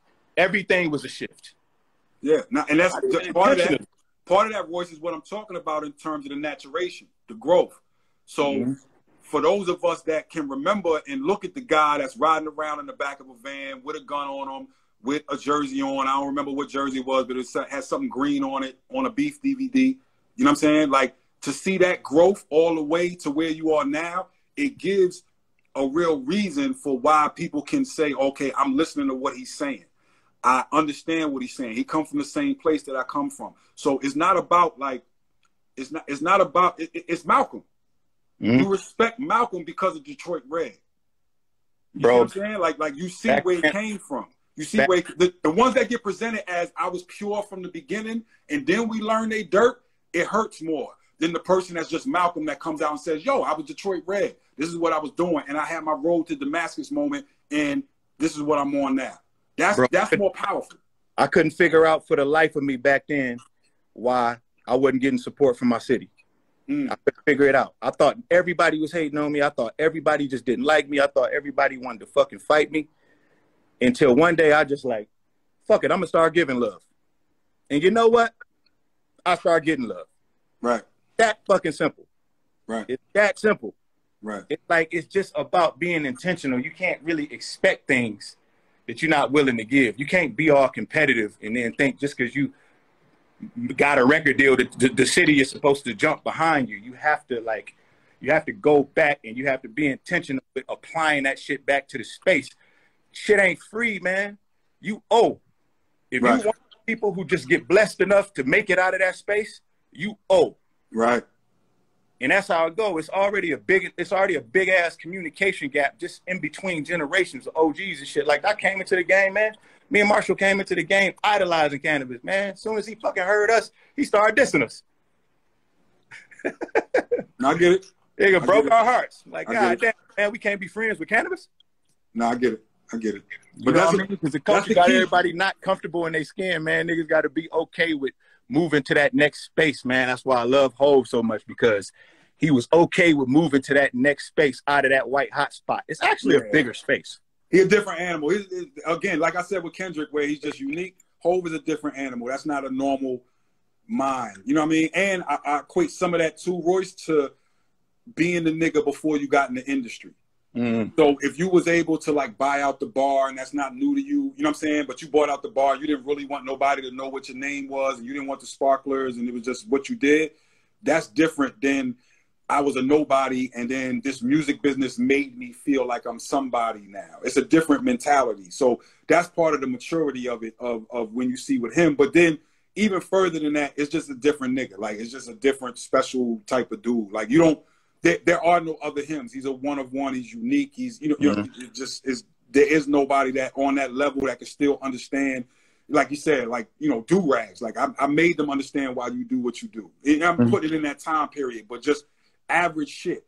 So it's like, I don't know how to describe that. That's just a blessing from life. You can't, them type of dudes is just different. He's just a different dude. You know what I mean? And but again, I see as much of that in you, of being able to grow it up and being able to be who you are and standing on a square and standing on certain principles. The communication that you give out and the type of talk that y'all start. And it's all started from, I'm like, yo, look at how you can control the culture from talking about lyrics and who's the best. And eventually you got to prove this shit. That's the whole point. The whole point is you could talk all day. Eventually you're going to have to write some shit to prove it. And if it make everybody pen get better, I'm with it. Oh yeah, you got to keep that. We got to keep that pressure on. You know what? Prove it to me. You know what where my OG-ness started at? It started with Big Sean. When Big Sean first came, when he first started taking off, it was really, really hard for me to exist with Big Sean. Really, really hard. I was going from alcoholic to sober, and he was achieving things that I wasn't able to figure out how to achieve during my journey so far. You know what I'm saying? So it was like, the first thing I did was like, okay, so now what can you do for me? I think we all do that. It's like, I fuck with him, man, because, you know, that nigga sent me a verse. He a real nigga. And I don't fuck with him because I asked him for something and he ain't do it for me. You know what I'm saying? Like, right. And it was kind of like that. But then it was one day I just was like, man, I got to just start being intentional with just being this nigga's OG and not looking at him like, what can he do for me? And start just being intentional with making sure that I help doing anything I can do to nurture his development and his elevation. You know what I'm saying? Once I started doing that, our relationship just flourished. Right. You know what I'm saying? And I think how it has to be, man. It can't be like the new nigga come out and he 20-something years old and he got all the pressure in the world to make sure that everybody's happy and he facilitating everything for everybody. Like, motherfuckers got to have somebody that they can call. Right. To ask questions. How the fuck are you supposed to be able to figure out? Here's another point, Royce, and this goes directly to the OGs and the people my age, right? Whereas you gotta like give them their time too. And what you saying is on the mentor tip. And that's the biggest thing. It's like being able to mentor without trying to be in the white hot space. So it's just like, yo, you 47 and you still trying to be that nigga in the club. Like, you didn't get enough of that shit at 25. You know what I'm saying? Like, that's how I be looking at it. So it's just like, yo, I want to make sure that I'm not that guy. I'm not the guy that's like I'm doing victory laps for the rest of my life. It's cool. You know what I'm saying? I'm not trying to like be the guy in the white hot space. I'm trying to help the guy in the white hot space not make the mistakes that I made. So if it come to, you know, like you said, you sitting with Big Sean or me sitting with whoever, I'm going to give you the story of, yes, the first year that I made over $300,000, I fucked up. I wilded out. I'm walking through the mall with beans in them. I'm buying $5,000 watches just because I got it. That's part of it. And then the tax man come. Yeah. And it's just like, oh, shit. Like, all that money ain't your money. So if I could give you these, you know what I mean? Like, I went through it. I've been through my account getting frozen. And, yo, Uncle Sam ain't playing. I want mine. This is me going, you know, in 1999 and 2000 going from, you know, making $20,000, $30,000 a year as a student and going to, you know what I mean, the big leagues. And it's just like, okay, if I can give you that game, if I can show you how to, this is when Chucky Thompson pulls me to the side. He's like, all right, nigga, I need to show you how to live. Not just music. Like, okay, you about to get a $50,000 check. You don't know when you get another check. This is how you pay off the bills. This is how you set aside for taxes. This is how you pay for the game. That has nothing to do with how good you spit bars. It has everything to do with how you live when we live our lifestyle. Being independent and being free is much harder than being a slave. That's the part people don't tell. They be like, yo, okay, you're supposed to go this independent route. Yeah, but guess what? When you ain't on the plantation, you got to own land. You got to plant food. You got to know how to do all that shit. You got to know how to build a house. You got to know plumbing. You got to, it's a lot of shit that come with being free. So we could walk around and be like, yo, I work for myself and I don't work for no white man and I don't do it. Yeah, but it's a lot of responsibility come with this shit. And it's all on you. So those are the lessons that I think the OGs need to step up, and they need to lose a little bit of still trying to be the nigga.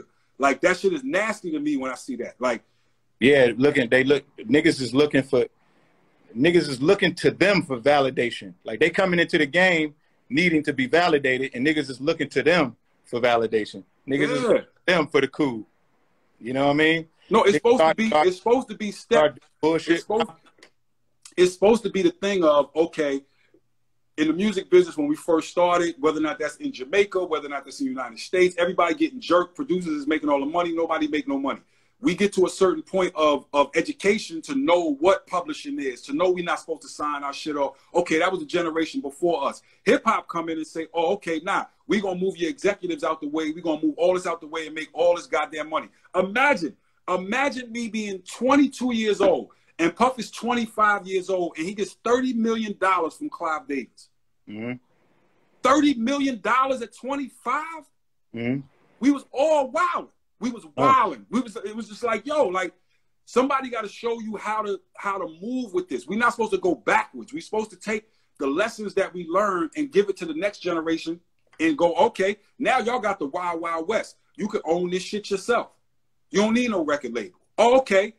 Even if you do want to pair with the record label, stop looking at it like, yo, I'm going to be a slave. No, what do you need from them? You got everything. You produce everything. You mix everything. You may need a marketing team. Okay, well, go pair up with them. I'm going to walk over there and be like, yo, I need your marketing department. How much does that cost? What percentage of this album do y'all need to move this marketing? Yeah, that's that thing where they don't want to think, man. I mean, it's only in our culture. It's only in our culture where we come into the game and we so afraid of the record label because we heard so many horror stories and bad things about bad deals and shit like that. But it's just like, if we've spent more time just like educating each other on how to do good deals, then it wouldn't be those stories. You know what I'm saying? And it's just like, niggas think that like it's a prerequisite to sign a bad deal. Oh, it's just my first deal. I know it. Nah. Every first deal is a fucked up deal. Who the fuck up that, nigga? Nah. What? Especially not if you're in a position where you've built up enough equity on the internet, you not have power. You not have negotiation power.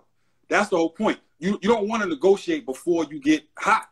Once you get hot, you got all the negotiation power in the world. And then we're supposed to be giving you the game to go, okay, don't sign this 360. There's absolutely no fucking way that the record label is supposed to be getting money off your merch and off your shows. I refuse to do it. I refuse. I feel like I'm robbing everything from an artist if I go, yo, give me your show money and your merch money, and I'm already taking away your record money. Now we on streaming, where it's just like, yo, okay, now it's an advertisement. We get it. Okay, but how's the other way? I'm not taking that. So we supposed to give that game. But it's not a thing. Too many times I see where it's like, again, it goes back to this point that I'm making, Royce, of where we got to really do the work and stop using these names like they, them, the man, Illuminati. No, call out the motherfucker's name. Who's the head of the company? That's a problem that we have in the United States because companies are considered people. You understand what I'm saying? They'll say, yo, a BP oil spill. No. Who's the fucking president of BP who let this shit go down? Who's the head of operations that might have decided to do this shit and the president don't know about it? And no, call a name. Oh yeah, well we hold everybody accountable. I mean, we hold nobody accountable but Jay-Z, Puff, Master P. I get it. Jay Prince. Yeah, I get it. We hold ourselves accountable like a motherfucker. I get it. nigga would be like, yo, Jay-Z, I want to tell you everything you did wrong. But it's like, yo, nobody's holding nobody else accountable for nothing. No, I get it. And it's like, I don't understand how we became so accepting of everything. Like that 360 deal, the whole concept of that is just like, the only reason why that's a thing is because we said, okay. Well, exactly. Where it came from, real quick, is from the ringtones. So when we had contracts before, this is another argument that I make all the time. When we had contracts before, we didn't have the ringtones in there. So the ringtones start popping, and the record labels see that everybody making these money off the ringtones, and they're not getting a cut of it. So then they said, okay, I got to, and this is at the same time that the download was going crazy. So they like, yo, I got to lock my slave in even more. I need money off your auxiliary shit. I need the ringtone money because ringtones was popping. So then they accepted 360 deal, and it's just like, yo, how are you going to do that? At the same time, it's like, yo, you're not really understanding that this ship is going down. I was in a meeting in Def Jam, and I asked this question. It was very simple, and everybody laughed at me when I asked this question. I said, yo, how are we going to sell music and music is free? This is before they understood that my son is going on the internet, downloading the torrent of his favorite artist, you know what I'm saying? And my son is even better than the regular person because the regular person just going on a website and downloading it. How are we going to sell music when music is free? What are we doing? Well, let's look at it like this. Let's say for better story analogy, I was a drug dealer and I had a whole closet full of bricks, right? Right. Like the Connect saw me selling these bricks and he said, man, I want in on every other part of those bricks too, man. Right. Because I'm watching you make money. You know what I mean? So everything you sell, I want you to give me a piece of that. Then I want you to give me a piece of that. Then I want you to give me a piece of that and that and that and that. And I just say, okay. Like you wouldn't accept it in the street. You actually would probably go commit a violent act against your brothers. Right.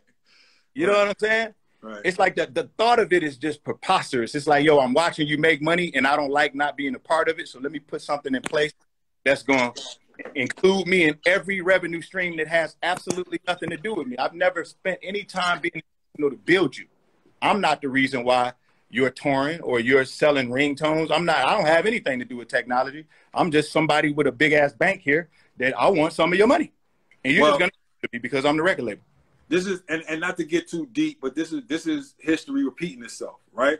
So for those of us that study, you know, technology and study history, you know, I'm deep in the tech world. I just study this shit.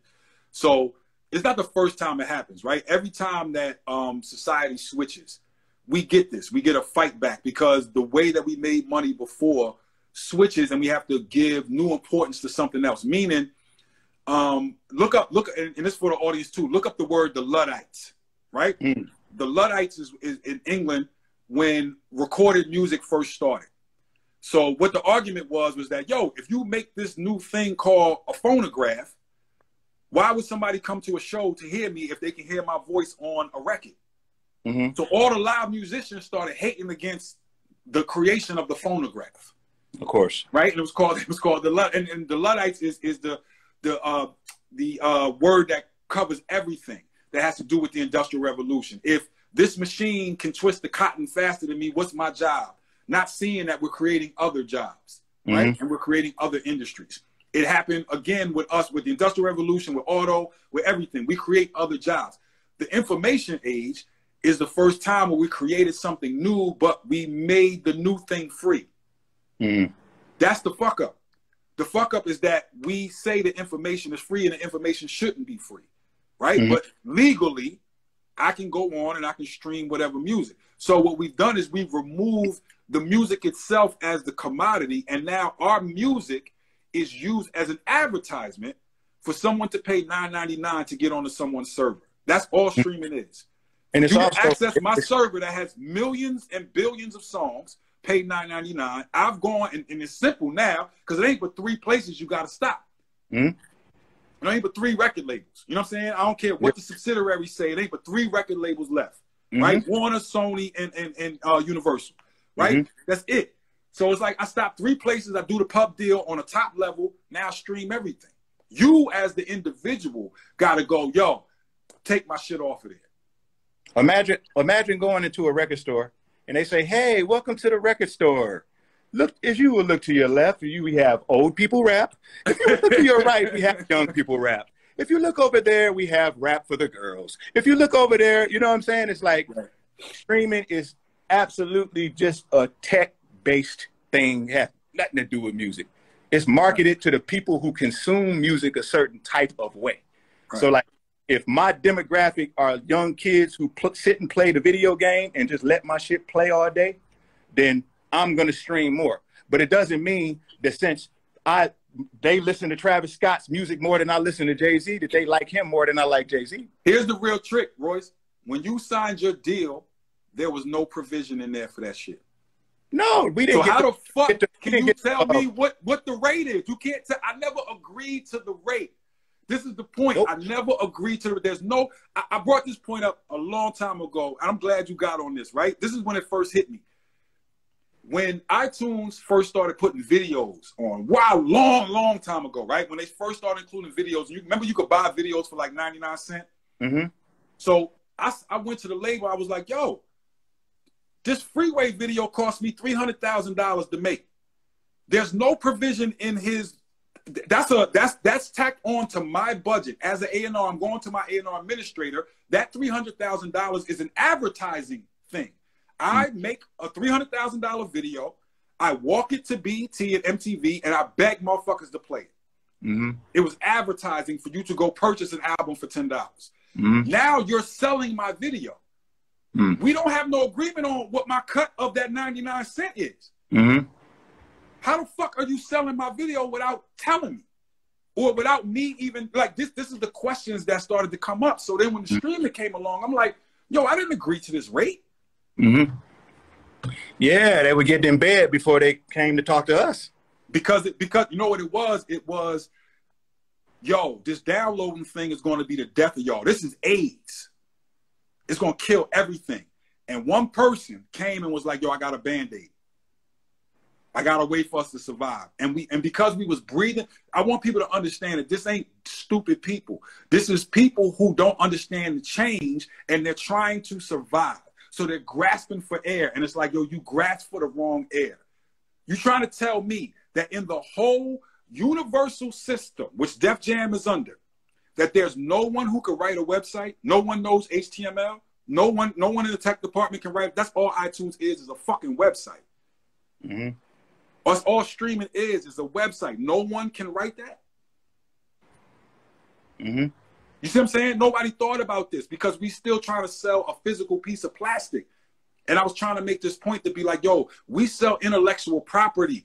The medium that it comes on don't make no difference. Matter of fact, my daughter's like, yo, why they still fuck with plastic? Why they still even put, this is, you know what I mean? Like in the early 2000s. I'm wondering why they still, yo, why do they still talk about the first week number? I think that's just like marketing. Yeah, retarded. Marketing. It's like marketing just to get artists to keep competing. You know what I'm saying? Because it's like, bruh, that number don't mean shit no more. It's an old paradigm. It don't mean nothing. That motherfucking old paradigm that we still holding on to. That's all it is. The first week number don't mean nothing. It has nothing to do with your impact. It has nothing to do with the zeitgeist of hip hop at the time, the feel that you put in, what you can get from shows, what you can get from your merch. Like a first week number is not going to tell you how much merch Griselda's selling. It's not going to tell you that. Yeah, because you got numbers and then you got energy. Right. It's not going to tell you that. You know what I'm saying? The energy never lies. The numbers you can kind of fuck around with. You can doctor around a little bit. You can make some things look a certain way, but the energy is just the energy. You know what I'm saying? And when you create it, nobody can fuck around with it. That's the reason why people are always trying to recreate it. That's what they're trying to recreate, the energy. You know what I mean? Yeah, but you ain't going to have that energy. Royce, you ain't going to have that energy. You know what I used to do? I used to lead baseline, right? Say, you know, an album coming out, it used to come out at 12 o'clock at night, and the big thing would be like, yo, the record store that's on 42nd Street, I would leave baseline, which was on 26th, and I would walk up to 42nd, and I would see how long the line was. So the 12 o'clock line would really let me know how good an album was going to do. If the line is like wrapped around the corner twice, I'm like, okay, we're going platinum first week. You know what I mean? I would get it. Them moments don't exist no more. That shit don't exist. It's viral and it's pockets. So the same thing is me judging that off of a line in New York City going around the Virgin store I now can't see what the effect of what I do is that day in every country around the world. And you got to be in tune with the fact that this shit is bigger than just your city now. So the first week number don't mean shit. You can have a huge impact everywhere around the world. Everywhere. You'd be surprised that, like, when I play your records, when I'm spinning in Tanzania, and people love your records. Of course, I'm going to play Boom. You know what I'm saying? But I'm playing other records too. And people in Tanzania are like, this is my shit. People in South Africa are like, this is my shit. And as much as people want to put Dubai and all this as the like lap of luxury, there's also a whole culture of people that's like, I don't want to hear that shit right now. I want some real shit. So in Dubai, you could go there and get a bag for the like real hip hop shit. Like, this is what's going on around the world. I'm making a point to just say, like, them numbers don't mean shit no more. It's your impact and where you can go. Now, you could be famous as fuck and have 20 million followers and not be siphoning none of the money out of that shit. You got to go find out where your siphon is at. Where do you draw the money out? Where are the shows at? Where's the people across the world that I could sell a T-shirt to? Where's the people that really watch? Like, you'll be surprised at how much shit people don't realize they're affecting. My dudes in London that just run down what's going on in United States hip hop. My dudes in Japan that just run down what's going on. Like the world is listening. It's a lot. It's a lot. I love when people say, and I ain't nobody thinking about no damn lyrics, and then until Black Thought go to Flex, then all of a sudden, mysteriously, everybody's thinking about lyrics. Like Kendrick did that Control verse. That shit trended on Twitter for 5 days. I loved it. Niggas was like, I don't want to hear no lyrics. That nigga did that one thing, and that's all everybody could talk about. Because I don't know if you ever seen this video. It's a video of me and Ninth, right? Like Rhapsody had some event the day that he dropped it. So me and Ninth was there, you know what I mean, just talking about somebody's filming and shit. And that's what I was saying. I was like, yo, he made people do what they supposed to be doing every day, which is care about their pen. Dudes is in the studio. I was like, yo, dudes is in the studio hovered over, back then it was M-boxes. I'm like, dudes is hovered over M-boxes, rewriting shit like, nah, that's not good. The shit you do every day, is this good enough? Is this top quality? Am I making my points? Am I doing? It ain't just the regular throw out a freestyle to the internet shit that people do every day without caring about the level. You see what I'm saying? That's what the Control verse did. And the fact that he played chess so well. In terms of just saying, I got both of them coasts in my hand. I'm not dissing the East or the West. I'm the king of the whole shit. Now, come knock me off my crown. That's what the beauty of it was. It was a beautiful pivot, man. It was a beautiful pivot because I don't always I like to see everybody getting along. I don't like people being against each other in a negative way. Right. But I still like people to be like titans. You know what I'm saying? Like not necessarily competing with each other in terms of chart space and thinking that we in a competition in that way. Because I feel like we'll get a lot more done in solidarity making demands. That's what I personally think. You know what I'm saying? But I think that we should all push each other. Like, you know, and everybody subscribes to their space. Everybody is like dedicated to their space. You got the niggas that do this kind of rap. You got the lyrical niggas. You got this nigga Judge and this nigga. But really, we ain't so far. We're not so different from each other. Nah, you know what I'm saying? It's a sport, Royce. It's a sport. So that's what I'm saying again. It's like, yo,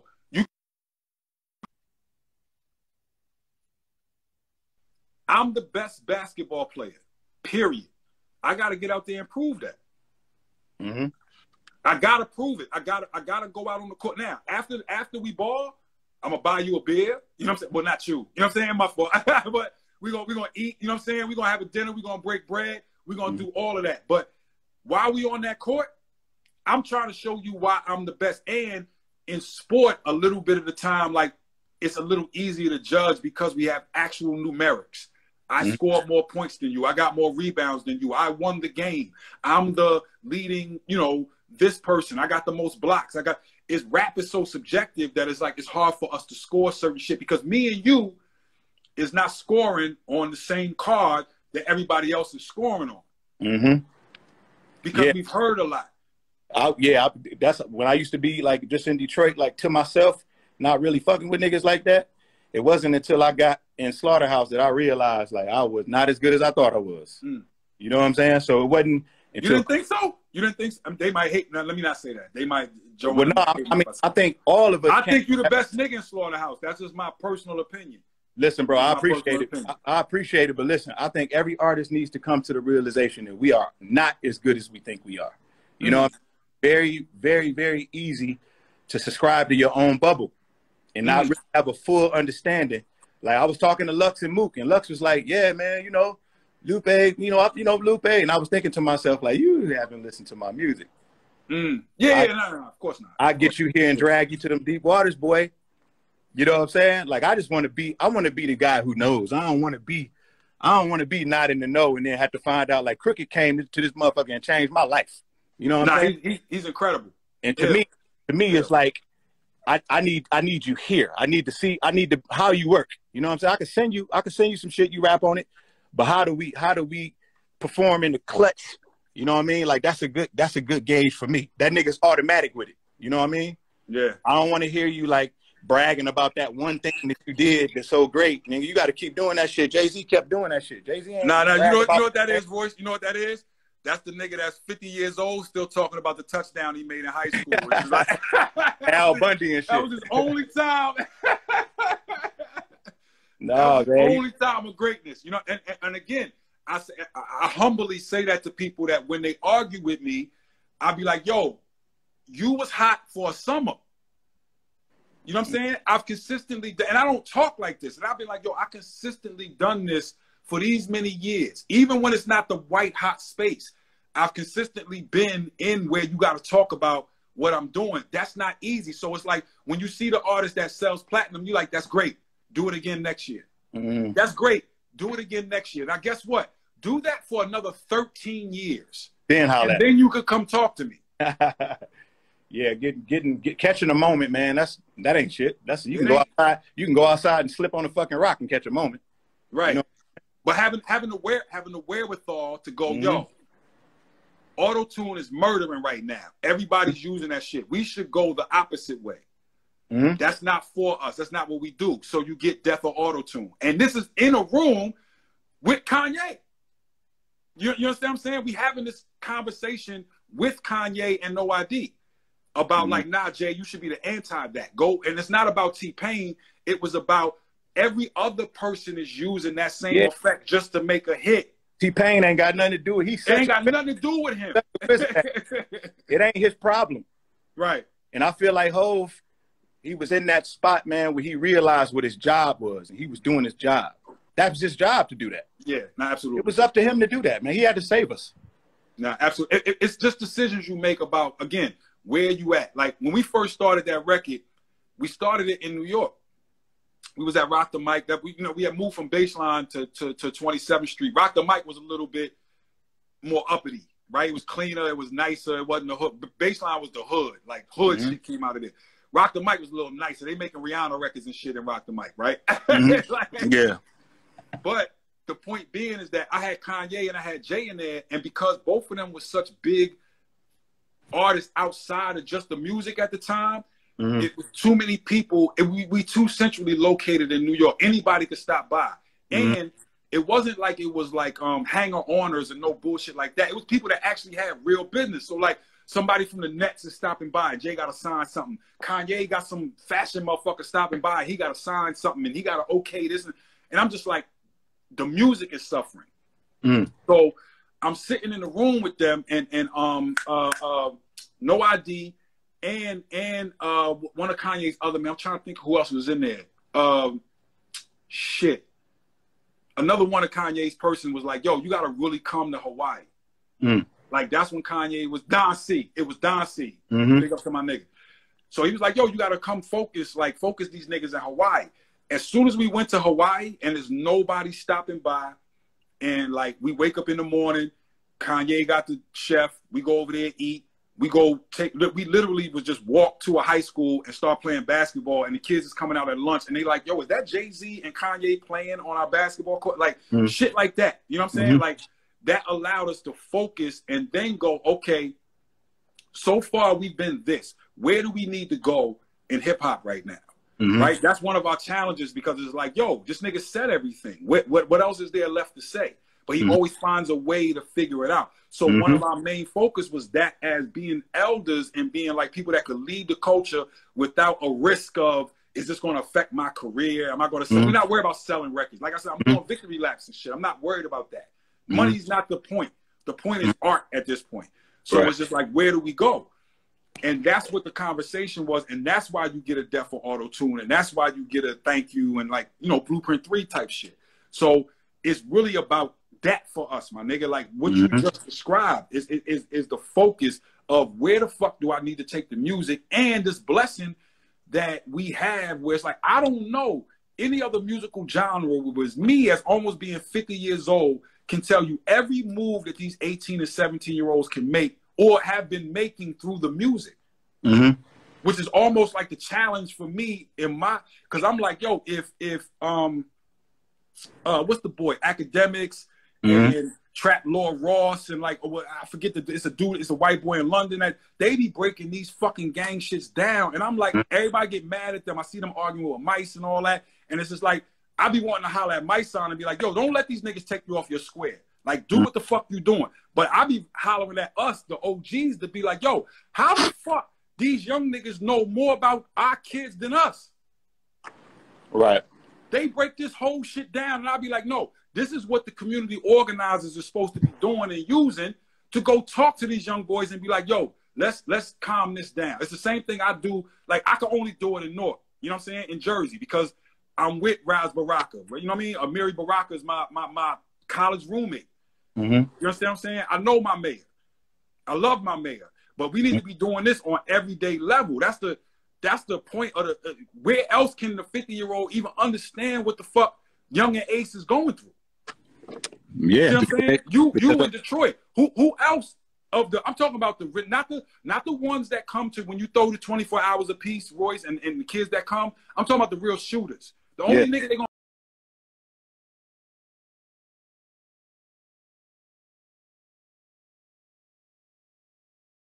listen to is you. Period. Yeah. That's the power of what we got at this point. If we step up and be real, when I say grown man, I'm talking about parents to our children. When I say children, I mean the younger generation of hip hop. That's why it's so important for what you're doing, man. They don't see you as a joke. They see a lot of other niggas as a joke. Oh, this nigga just doing this shit for views. This nigga want how old and he's still worried about. No, they don't. They look at these niggas as comedy. Oh yeah, it's interesting to feel the light resistance from supporting somebody with no strings attached. A lot of the youngest don't know how to take that. Right. That's like, okay, what this nigga trying to do? Right. You know what I mean? He trying to fucking ease one in on me because that's not even a thing in niggas' minds. You know what I'm saying? It's still our job to reach back and to be like, yo, that's just me personally. That's me too. Like my thing, I gotta get to them first before they can get to me. Absolutely. Because you leave them to their thoughts to start telling you what you're thinking. Yeah. You know what I'm saying? Like that's the first thing they're gonna do to the OGs is tell us what we're thinking if we don't get to them first. Because what the fuck are they used to seeing? Niggas hating on each other. You know, niggas not, talking bad about each other, talking down on each other, everybody competing with each other. Yeah. And the problem with these niggas now with the internet is they think they can have it both ways. They need to subscribe to the tough guy shit and they think that they can have a career too. Come on, man. If it was that fucking easy, fuck it. Let's just all go to Hollywood, man. Let's just build a fucking, fantasy world. You can't have both, bro. You got to pick one. You got to pick a side. You know what I mean? You can't be. I mean, it's a lot there, Royce. It's a lot there. It's a lot there for us to help with. It's a lot for us to change the perspective of what success means. It's also a thing where I try to show them like, yo, you may not be Drake, but my nigga, if you make $150,000 in a year, you looking at a fucking teacher, you looking at a doctor, you looking at a lawyer in the face and like, yo, you can't fuck with me. I make 150 off music. To them, if they make 150, that's not success because then they can't run around with the big car you know how many people went to school, paid loans to make $150,000 a year and would be happy to do that because they would live their life to say they not buying dumbass jewelry. They not okay. If you buck up, if you make the 150, then you get some shows and this one show you like, oh, I made 30 and I'm gonna go buy me this chain. Great. You know what I'm saying? But it's the lessons that we've been trying. Don't buy them silly ass baguettes until you buy a house. Mm-hmm. Yeah, that's a hard sell right there. You know what I'm saying? Don't buy them silly ass baguettes until you buy a house. I went and bought myself a whole kit before I bought anything. And again, that's from me being lucky and having real OGs, but that's not just a Jay-Z line. That's like a line that, like, that's how I was raised by these niggas. You know what I'm saying? Between him, OG Juan, and people like that. Like, yo, my nigga, 22 years old, the first big check I got, I put a down payment on the house. Fuck a chain. Mm-hmm. I'm not trying to impress none of y'all niggas. Oh, I was trying to impress everybody. That was my thing. I thought that was part of it. Every time I went to the jewelry store, Pharrell was in there. No, and it's not to say, Royce, and it's not to say I don't have jewelry. That's not what I'm saying. I'm saying the line is a perspective where it's like, yo, I gotta have my house, my car, everything else before I buy the joint. And my biggest joints, to be honest with you, was given to me. My rock chain was I didn't purchase it. It was given to me. You know what I'm saying? Like, it's just the point of saying, like, what is your focus, my nigga? Because you shouldn't be feeling like you broke if you make $150,000, $200,000 a year off music. It's just you got to move a certain way. And if you move like that for 2 years, I guarantee you'll be able to move on a big boy level after 2 years. Imagine if you could have 2 years back of you buying frivolous, dumb shit. I wish I could have it back. Yeah, because the key is to look like you moving on the big boy level. Yes, so yes. That's really all it is. And it don't take a whole lot of money. So that 150 shit, that can be applied to making yourself look like the rich nigga. Because that's your leverage. That's your leverage to do all the fuck shit that you think that you're here to do. And I'm trying to, it's also, I'll give you this example, Royce. It's a balance now because we older, right? So it comes from a stand, it's like 444 to a certain extent where, and this is me interpreting what Jay was saying, where it's like, I'm not telling you don't do these things. Have we all been in the strip club? Yes. Have we all put money to our ear? Yes. Have we all? I'm saying it gets old. I'm saying it's not important. I'm saying in the scheme of things, that shit is bullshit. And it's quick. That's what I'm saying. That's what I'm saying to the young boys where I'm like, yo, I'm not telling you don't have a good time. Go out and have a good time. But I'm telling you, learn off my experience that if you could thug out being hot for 2 years and stack that money without buying frivolous bullshit, you're set for the rest of your life. That's what we don't do right there. We don't use the information that the OGs, we don't use it. We don't use it because it sounds too reasonable. You know what I mean? Like, we're not here for reasonable at 20. We think it's supposed to be like the shit show. So everything, when you make too much sense, it's almost like you push them into the noise. You know what I'm saying? It's like, they gotta let them get it out of their system. And it ain't nothing wrong with having good taste, you know what I mean? Right, yeah. I think it's something to be said about some of those purchases that you can look back on and say, yo, that was ridiculous. And that's probably how you learned your best lesson. You know what I'm saying? Because the nigga with the sense that's telling you that's ridiculous, you just think he hating. You know what I mean? You want to hear it your way. But that's what I'm saying. That's what I'm saying. It comes from wisdom because you had to go. You can't tell them if you ain't go through it. If you ain't go through it, they're not going to hear you. But I'm saying, and again, this is the way Chucky Thompson taught me, where he was like, yo, I know you want to fuck up some money. So here, even put that to the side and fuck up some money. But this is the amount that you should fuck up. You know what I'm saying? And he put it in percentages of like, yo, this percent put away. This percent pay your bills for 6 months. You just got a $50,000 check.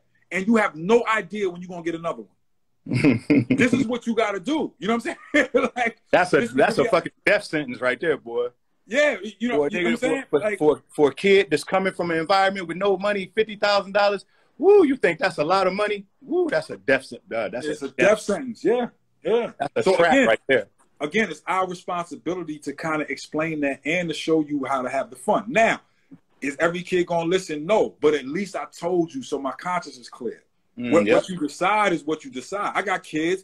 I've told them a million times, don't do this, do this. Now, I love them.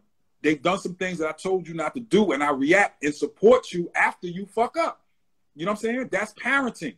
That is love. That is us as an older generation showing like, yo, this is what you do. This is those of us that understand going to jail and coming home and what that feel like. And like, you know what I'm saying? Like, now you're supposed to be the ones pulling them up and showing them what to do and what not to do. And if they listen or not, at least you gave them the game. Right. That's the point. You can't make anybody, you know what I'm saying? That you can't make anybody do what they don't want to do. But at least nobody necessarily came and was like, yo, to our older artists, this is what you need to do. This is the traps. This is how this go down. Nobody did that. Yeah, and that shit should be that should be a part of success. Like, you should look at that shit like a part of your success. Like, if the days of you just winning and then taking your ball and then just going home, that shit's dead.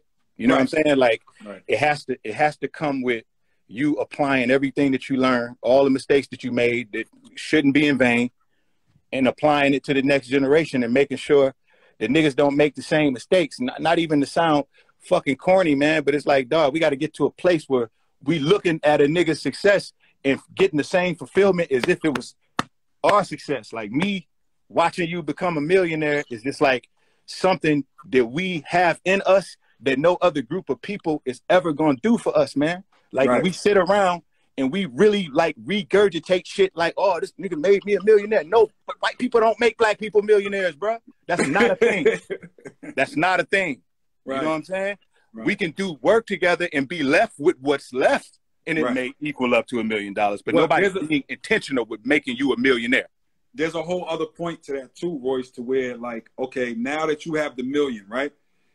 You have a responsibility because everyone in your family don't have $1 million. So there's a different vantage point that we start at versus someone else who may achieve the $1 million, but everybody in your family is cool.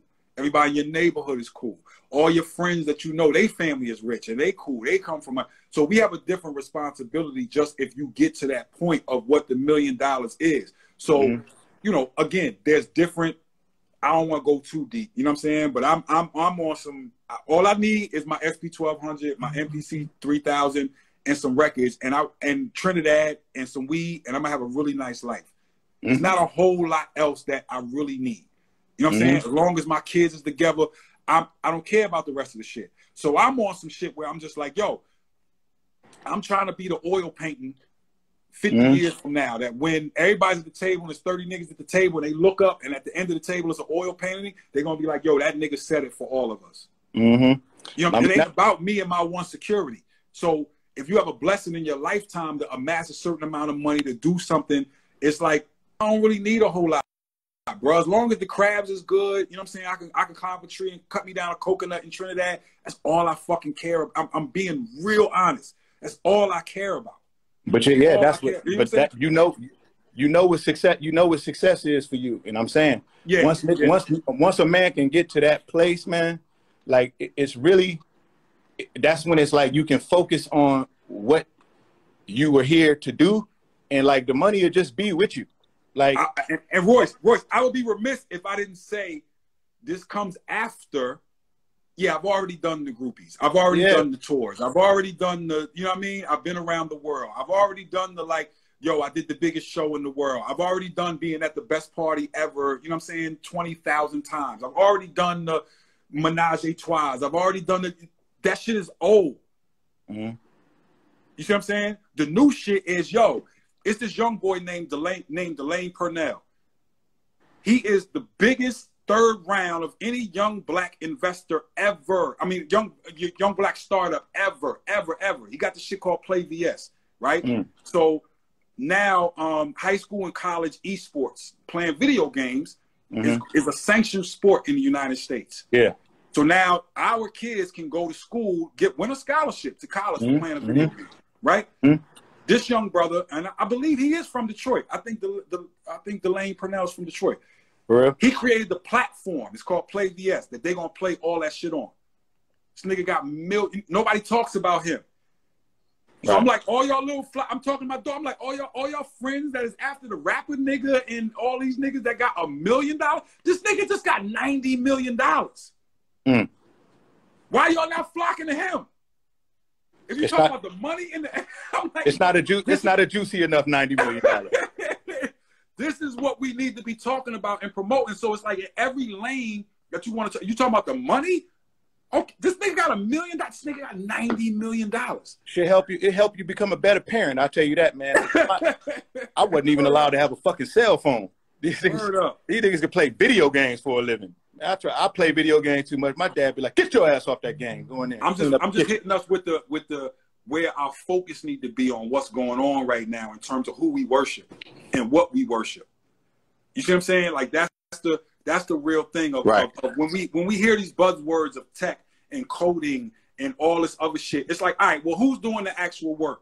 It sound good, but if y'all really in the coding, then come over here with me and Rodney Sampson. Put your money behind O-Hub. You ain't got to put your money, just put your resources and your time behind O-Hub, Opportunity Hub, that's in tune with all these black colleges and all these young people and all the shit that I be doing with all. I'm not just, you know, the musical engineering has taken me to a point where I could talk to the young black engineers of the world, right? So it's just like, yo, okay, I see all these places that we could be putting our money, and this is real shit. Like, these dudes is out here getting real money for their startups, but we still talking about some dude that, you know what I mean, worshiping the dude that got a song. And I'm like, nah, it's some young cats out here that's really, really fucking moving. That's who we need to be highlighting and being like, yo, this is how you can move, and this is what the result of going a specific way. And the reason I use Delane is because he comes from us. You know what I'm saying? Broken Home comes from, you know what I mean? Like, he wasn't supposed to make it. But intentional. But just super locked in. That's another lane that we supposed to be showing everybody else, especially while we got the eyes because you like. You know what I'm saying? That's the you know how real key to this shit after we get through to where we can have our own. That's the negative part about the way the young people have flipped the checking in shit. And I hate that. I used to be proud. I used to be, and I'm still am, but I'm saying in 1996, I was proud to check in. I know niggas in every state. You know what type of power that is? Every state that I walk into, I'm going, yo, I'm here. That's my man. He gonna make sure nothing happens to me. I'm in his community. When he come to my community, I'm gonna take care of him. Checking in was a beautiful thing. We used to call it the nigga network. That's what we called it. It was like, yo, and not to use, you know what I mean? I'm trying to use that word less, Royce, but we used to call it the nigga network. It was our network. Niggas that ain't boule. Niggas that didn't join a fraternity or a Masonic lodge or whatever, and nothing against that. But for us, hip-hop, this was our nigga network. This was how I could come to Detroit and know niggas. This is how I could go to LA and be cool. This is how I could go to Texas and be cool because I'm checking in. But the check-in ain't about like, yo, I'm bowing down to a nigga. It's like, yo, what you got going on? What I got going on? How we can help each other? Yeah, that take a certain level of maturity too. You know, before our brains even develop, we thinking about standing up for ourselves and standing our ground. You know what I mean? Like, nobody checking me, nobody doing nothing like that. We stand on our own. We ain't listening to what no OGs talking about. We'll kill them niggas too. And they think that that's the move. You know what I mean? Nigga, I got to a point in my life, bro, where I just looked up one day and was like, motherfucker. Right. It never was about that. Right. The whole time, it never was about none of that shit that I thought it was about. I'm humble and shit, man, because it's like it's programmed into us to think a certain way. You know what I mean? And it's like the way that niggas think, it's like that's literally what's going to determine whether a nigga is successful or not. A bunch of niggas can rap and make songs, but niggas is thinking themselves out the game every day. And it's impulsive decisions. You know what I mean? Like, we're not raised to be critical thinkers or to communicate. It's just a whole lot of talking back and forth, arguing back and forth without no real purpose to get to a solution. Niggas is more comfortable just yelling at the problem. You know what I mean? And it's like, I can't exist in the gray area, my nigga. We gotta be one thing or the other. We should never have to be in the gray area, and there's nothing that should happen in this rap space that should make you want to bring serious harm to a nigga. You know what I'm saying? Like, you should even have time to think like that. Because you should be so invested in what you're doing, because this shit is a fucking lifestyle. You can't hit the clock in this shit. I mean, no way. It's so many things that are different now that it's like, that's my biggest, I don't know, the biggest problem that I can't figure out, my brother. Like, I can't figure that shit out. I can't figure out how, for the life of me, where it went to that point of like just murder. You know what I'm saying? And where the murder is talked about on record and then celebrated. that part of it I don't get, I don't understand, and it's like one of the things that I may be old or whatever, but I'm trying to like figure out how it got to that point. Well, I know social media exacerbated everything. Oh no, of course. No, the point you made, Royce, the point you made is perfect, and what it did is it fucked up the conscious community too. It fucked us all the way up. It just made it to where nobody wants to take an L. You know what I mean? So the whole thought of like fighting, it's like they not thinking like that because it's like I just can't take an L. So I'm gonna kill you or you gonna kill me, and then the whole rap. Royce, I'm talking even on the level of the conscious community. The shit stopped being about building and it became so and so versus so and so. Yeah, but I hate that. That's corny. And debating so and so and who can debate better, and like it became that versus building. So now when I go on Sonetta, it's so and so versus so and so rather than the builds that we used to have in the late 80s and the early 90s of I'm learning some information. So even the internet, I'm saying it to say the internet has even fucked up the conscious community, my brother. Like that part of it, let alone the rappers that's really out here shooting, like for real. It's causing a bunch of confusion. It's causing a bunch of confusion. Like the youngins just following just to see what perspective what ideology they want to adopt. It's just a bunch of confusion. It's just a bunch of people disagreeing on moving to the same solution. Well, my job is to sort of figure out a way to try to ease that with all. And I'm not saying that me solving the country's problems, but I'm saying a way in which I see so many, as I travel the country, right? I see so many grassroots organizations of people that are actually out there. They're not on the internet. They're not looking for fame. I could tell the difference between the dudes that's just talking on the internet for like internet views, YouTube money, versus people that's actually in the community doing work. But to be able to combine all of those, and to a degree where it may need to be where we treat this as a health problem, and to be able to get money from the government. And I know a lot of us step back when I say shit like that, like, oh, the government, no, but I'm saying it in terms of this is what they owe, because other people are getting the money that our taxes pay for, you know what I'm saying, for mental health. But it's almost like a thing where we got to treat this like a health crisis, because it's like, I don't know how to diffuse that shit. And when I say that shit, it's like, how do I stop this young man from shooting this young man when he already killed your brother? And then it goes back and forth and back and forth and back and forth. Now, before it was the how do I stop this when he killed your brother? Now he killed your brother and made a song about it. Yeah, we used to be worried about beef spilling over, getting in the shit in the music space, and then it's spilling over into the streets. Now we worry about the streets spilling over onto the record. Absolutely. Because that exacerbates everything. That makes time of the essence. Now it's like, now my reputation is on the line. You done blew the whistle on it. Now I gotta come now.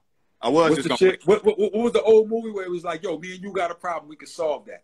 If me and you got a problem and the world know about it, that's something different. You know what I'm saying? Now I got my bravado. I gotta keep my shit up. I gotta play this role. The world knows about it. I've been in situations where I know that I drag my feet on communicating, and I watch firsthand instigators elevate the situation because I didn't get out ahead of it.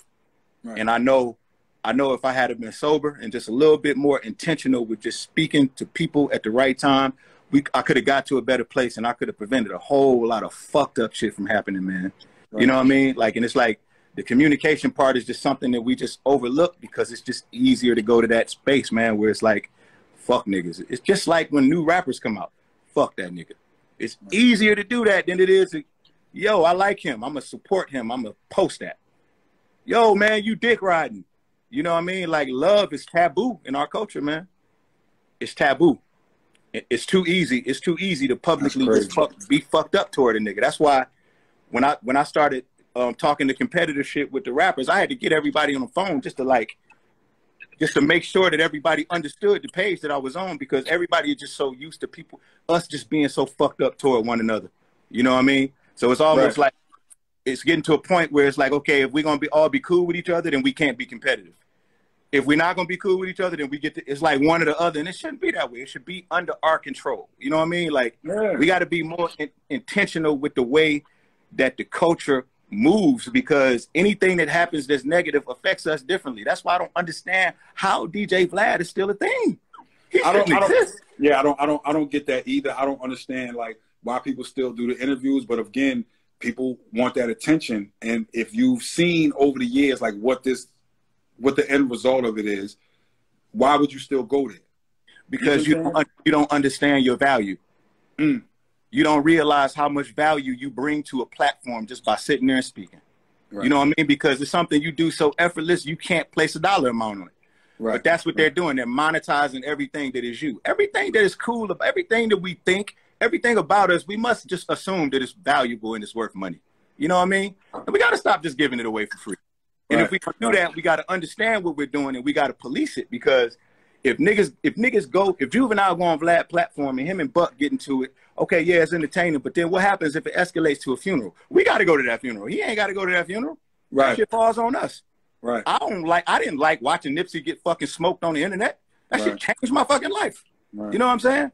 Like, I don't expect that shit to resonate with another group of people like it resonated with us. Right. We gotta be more like just into what we doing, and we gotta be like okay with like wearing the shit. Like, this is our culture, bro. Like, this is our culture. You don't get to just do whatever the fuck you want to do. If we say apologize to the minister, white man, apologize to the minister. Right. You shouldn't have to think about getting violent or none of that. It's our shit. Right. I get it. I think I'm just more on the time of us, like checking, instead of me checking Vlad, because I feel like that culture vultures is always going to be there. I just feel like I'm checking us to be like, why are you still sitting on that couch? That's the problem. It's like you're freely giving your energy to this thing that you are. It's like a new crackhead. It's like, yo, you tried crack yesterday? Like yesterday you tried crack. Like you don't know what the fuck this shit does to people. Why would you try crack now in 2021?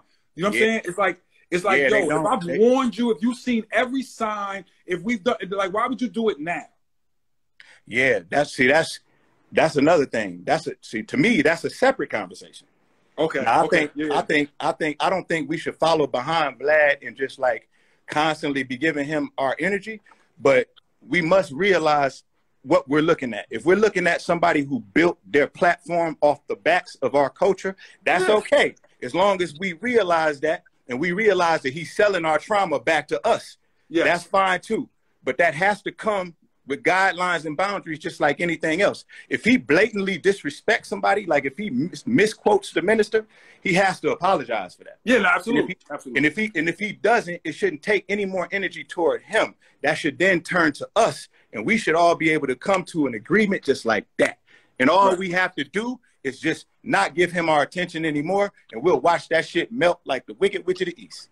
You know what I'm saying? Again, it's partly on me because of my mind state of where I sit, where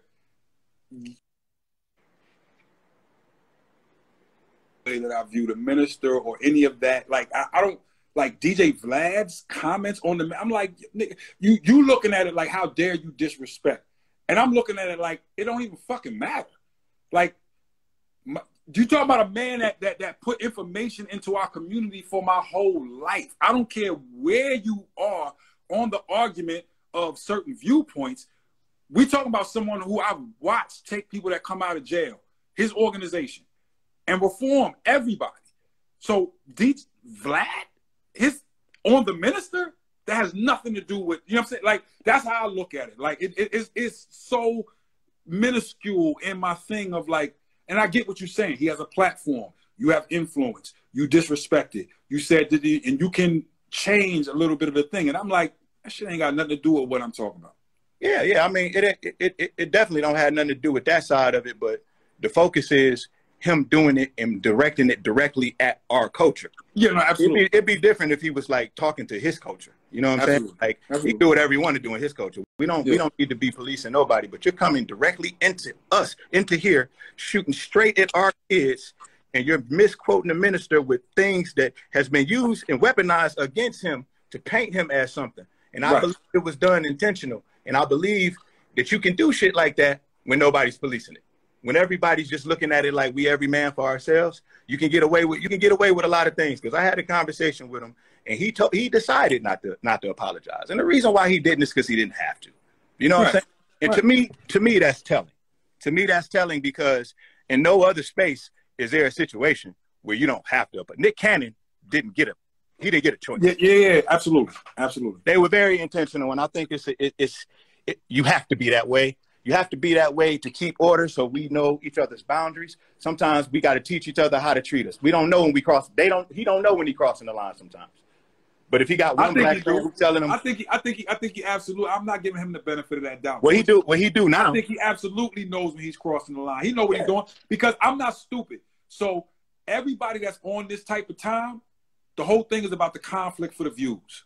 So for him, he's probably analyzing this like, yo, this is giving me more views. It's giving me more attention. When we coming at it from a certain standpoint, which then takes me further to my thing where like I don't give a fuck what that boy think.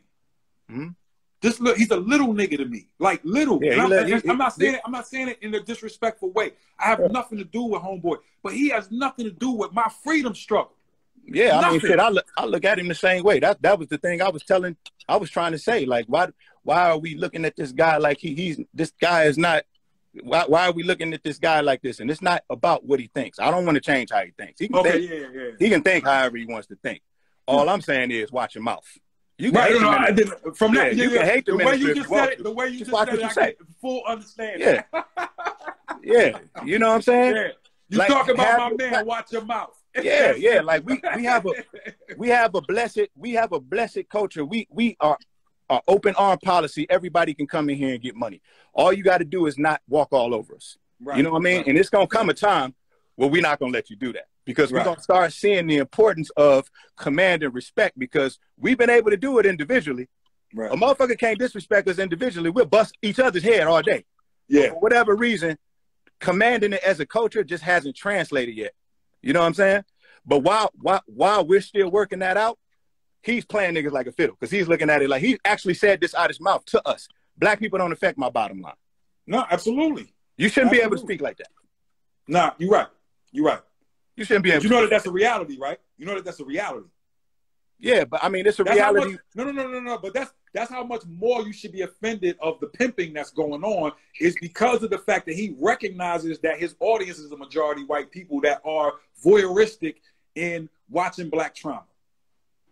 Yeah, I mean, well, I think anything that we don't focus our attention on or give our energy to will fail. Anything. Okay. Anything. I don't even think pop is bigger than hip hop, my nigga. I'm not going to even lie to you. I think it's all a farce. I think it's a lot of money being spent to make it appear to be bigger, but you can't think of a whole lot of times where hip hop was able to use pop in a productive way, but you can look at the other way around all day. Justin ain't making nothing but R&B records. Right. Niggas still trying to make pop records because we getting told that urban radio is the chitlin circuit and pop, when you go pop, you made it. But I personally feel like there is no greater position you can be in this culture than your people loving you. No, Tyler Perry is a perfect example of that. He make movies about black people, for black people, and he's a billionaire. Right. Not even in the paradigm of Hollywood. You know what I'm saying? Right. Like, Boys in the Hood is just Boys in the Hood. You take Cube out of it and put fucking Matthew Broderick in it, then it's ruined. People like us to be us. There's something special about us that you can't duplicate. You know what I mean? But for whatever reason, we get to a point where we start subscribing to other people's taste level. Our taste level is supreme, bro. It's called melanin. Yes. It's called melanin. You know what I mean? Yeah. So I hate hearing them records with them big over-the-top singing choruses with them fucking chord progressions, man. I hate. Yeah. Well. Again. Okay. So let's pivot off of Homeboy, right? And let's just talk about that, Royce, in terms of what pop has become, because there are pop records that I love. Masterful, yeah. Bruno Mars. No. Even before that, Michael Jackson has a bunch of pop records that I love.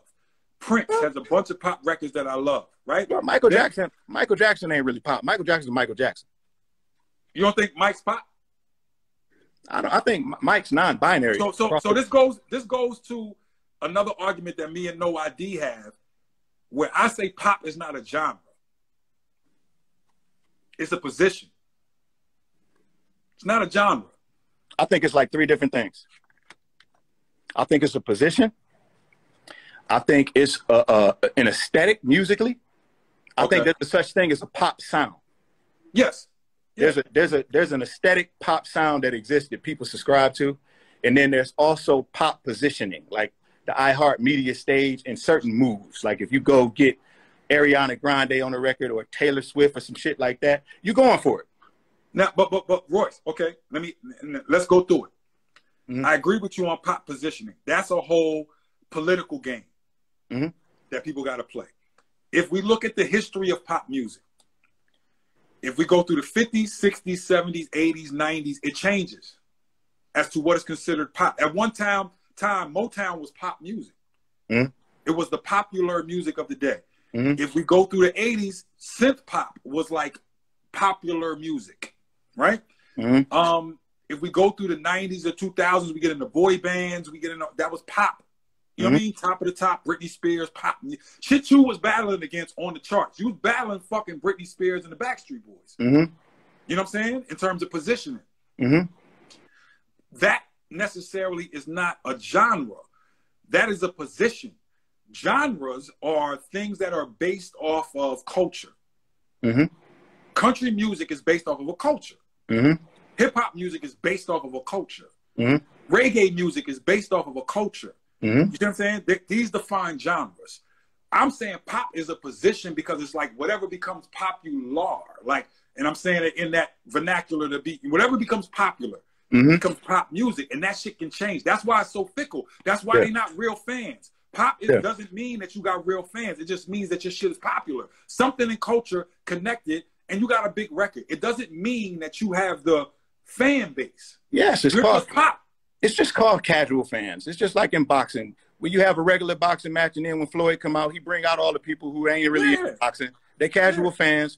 That's what the big stage is. That's all that is. You know what I'm saying? And pop, like when it's used in that context, that's one thing. But then when you talk about the boy bands and Britney Spears and shit like that, you're talking about people who intentionally put music into people to create people, to achieve a certain thing. But it wasn't necessarily made to exist for long periods of time. It's not.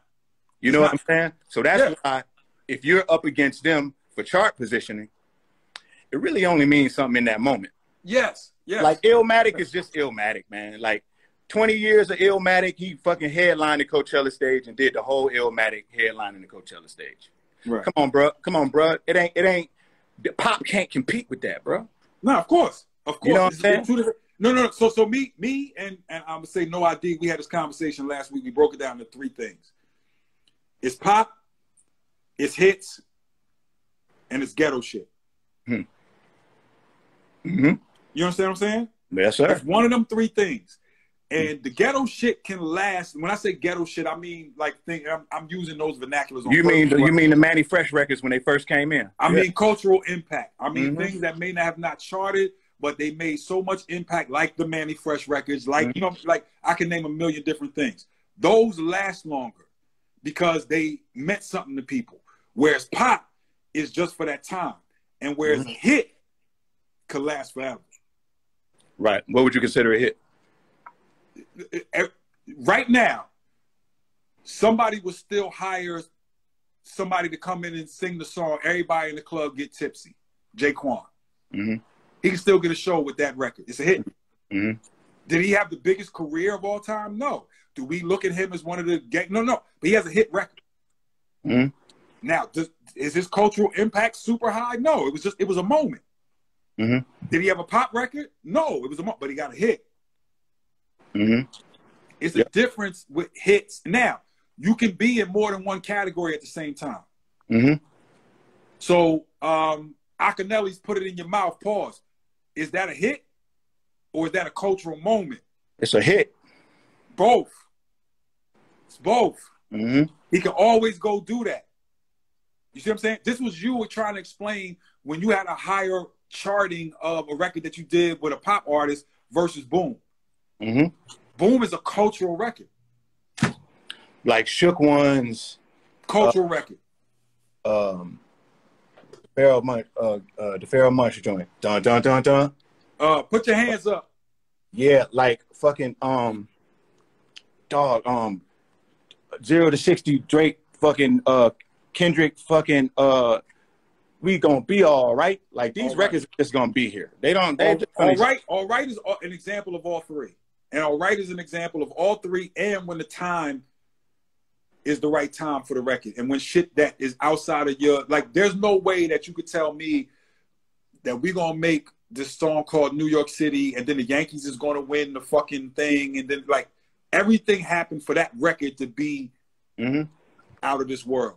With Kendrick's All Right, it's like, yo, it's ghetto, it's a hit, it's cultural, and even after it dropped, no one can say, yo, George Floyd is about to get killed and the world is about to be on protest and we're going to see, this is going to be the soundtrack to the protest. No one could have predicted that. Yep. What about Gin and Juice? Gin and Juice is all three. All three. Doggy Style is all three. All three. Perfect. It may be the most perfect example of all three because after The Chronic, it was the most anticipated album. It does the first week numbers, all that bullshit that people want to bring up.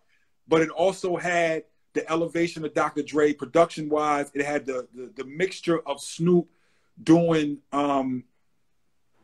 really good raps that are on production that leads to hit records. With Dr. Dre in the most confident after leaving his shit. What about Miss Jackson?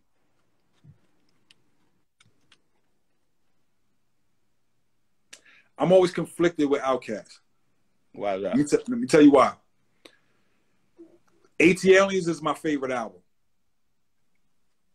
The success comes and the fans, and when I say fans, yes, were there people like me in 96 who got the promo and loved Andre and realized he was one of the greatest niggas ever? Yes. But the general fan base did not come until the hits, until Aquemini, until that type of shit. So I don't know. Miss Jackson is definitely a hit. You can't take that away. It's culturally relevant because younger niggas feel like that was their time period. Not for me personally.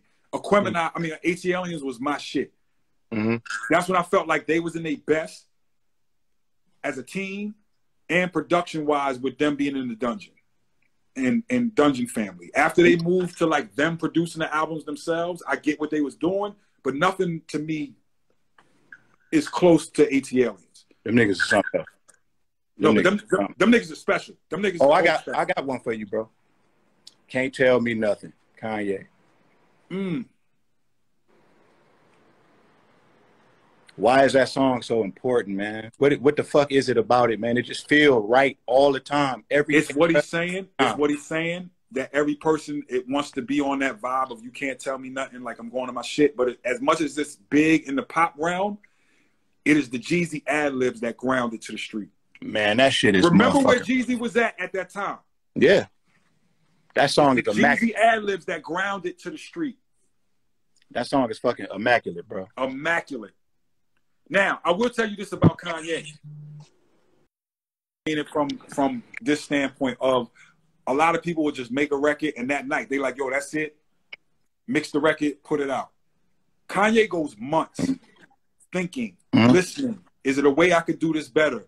Should I get real strings instead of this string patch? I want to go to Abbey Road to do the fucking choir. And should I get the Harlem Boys choir on this record? And that, you know, like I've heard from the standpoint of him stealing my Lauryn Hill CD in Baseline, go make All Falls Down, come back, play it for us. This is when he first got the niggas in the studio to be like, yo, he got something. He's more than just the beat maker. Right? That's when Hop started paying attention, me more than, and again, people always, I'm trying to bring some maturity to these conversations because people that wasn't there always have a conversation about what the fuck happened and you wasn't there. So it wasn't like niggas was shitting on Kanye. Right. It wasn't like, yo, get out of here with the raps. It's your best beat maker. Him and Just Blaze and Bink. It's three of them niggas. But you don't want him to be more than that because you can't walk and chew gum. It's not that I don't want him to be more than that. It's like, nigga, you came in here spitting a rap to me when I'm asking you to give me 3 beats for Beans album. Right. I'm not looking for you to do that right now. I'm looking for you to supply me with the beats for Beans album. That's why it wasn't shitting on Ye. It was just like, yo, you do this part really well. Come back to me with that. But I'm making a point to say that Ye goes over his music. refines it over time. So there's probably 12 versions of a Kanye song. Mm-hmm. You see what I'm saying? Taking that time to go like, yo, what's different? What can I make better? This is going to be my representation of me that lives forever in history. Shady album lived forever in history. A Bob Marley album lives forever in history. Like, we got to put rap on that same level and stop just being like, yeah, I'm throwing out the internet freestyle. Right. Yeah. Facts. I mean, shit, Kanye, he's a producer. He a producer first. He a producer first. So it's like, I think that's his strength. That's as much as people want to take away from the lyrical, like, yeah, if you compare Kanye to you on a lyrical standpoint, you know what I mean? There's no comparison. But if you say like him as a total package of being able to, it's like M when M produces for himself. mm-hmm. You see what I'm saying? Like there's a difference of M producing for himself. The records come out different when he's producing for himself. It's more personal. Kanye, it was a point in time where he knew exactly when to go up, when to go down. He just knew. He just knew where everything should be. Like, can't tell me nothing. There's plenty of things he could have did to that. He could have brought the whole bells and whistles to that shit, man. But it's the simplicity of it that's just perfect, man. Like everything there is just perfect. All the spacing in the verses. You know, he didn't go too crazy on the verses, but it's just like, it's the right verses. Yeah. You know, like Dr. Dre's G Thing verse. You believe in the perfect verse. I don't believe the verse could have been better. It's just the verse for the song. It's the right verse. It is what it is at the given time that gave us the feeling. So it's perfect for the moment. When people go back and be like, I don't know. I don't know how to explain it other than like, niggas want to go back and fix their mistakes in life, right? You be like, yo, I wish I could go back and fix my mistake. But if you fix the mistake, you're not the same you that you are now. Mm. The mistake is what made you now in 2021. So it may be a totally different Royce the 5'9" if you go back and fix all the mistakes. The mistakes got you to this point. Mm-hmm. That's part of the thing that you gotta, that's part of my thing that I'm trying to accept, where I'm like, damn, I wish I could go back and fix this. But it's like, that's what got you here. Mm-hmm. Yeah, I think I come to the realization that people don't like squeaky clean perfection, bro. Nah. You know, Royce, perfection is boring. Mm-hmm. It's boring. Perfection is fucking boring. And again, I'm not trying to nerd out, but this is just my Star Trek shit. Like, I'm a Star Trek fanatic, my nigga, like a fanatic. So it's this shit called the Q continuum in Star Trek, right? Mm-hmm. Niggas that done been through space and time, they've been to the beginning of time, to the end of time, they've seen it all, right? They end up becoming so lazy that when Picard goes to see them, they just sitting. It's like the old Wild West. It's tumbleweeds and shit rolling down the street. They just sitting, you know what I mean, on the porch. And when Picard's like, what's wrong with them? The Q look at him and be like, they done seen it all. There's no motivation to become better because they have reached perfection. Perfection is fucking boring. Nobody likes perfection. It got to be something off. No major artist that we like is normal. It's something off about them. That's what makes them special. It's something weird about this dude. It's something different. It's something off. It's something. That's what make them an artist. That's what make them special. Otherwise, you just a normal dude. Otherwise, you be like, yo, that's my dude down the hall from my dorm that plays basketball and rap really good.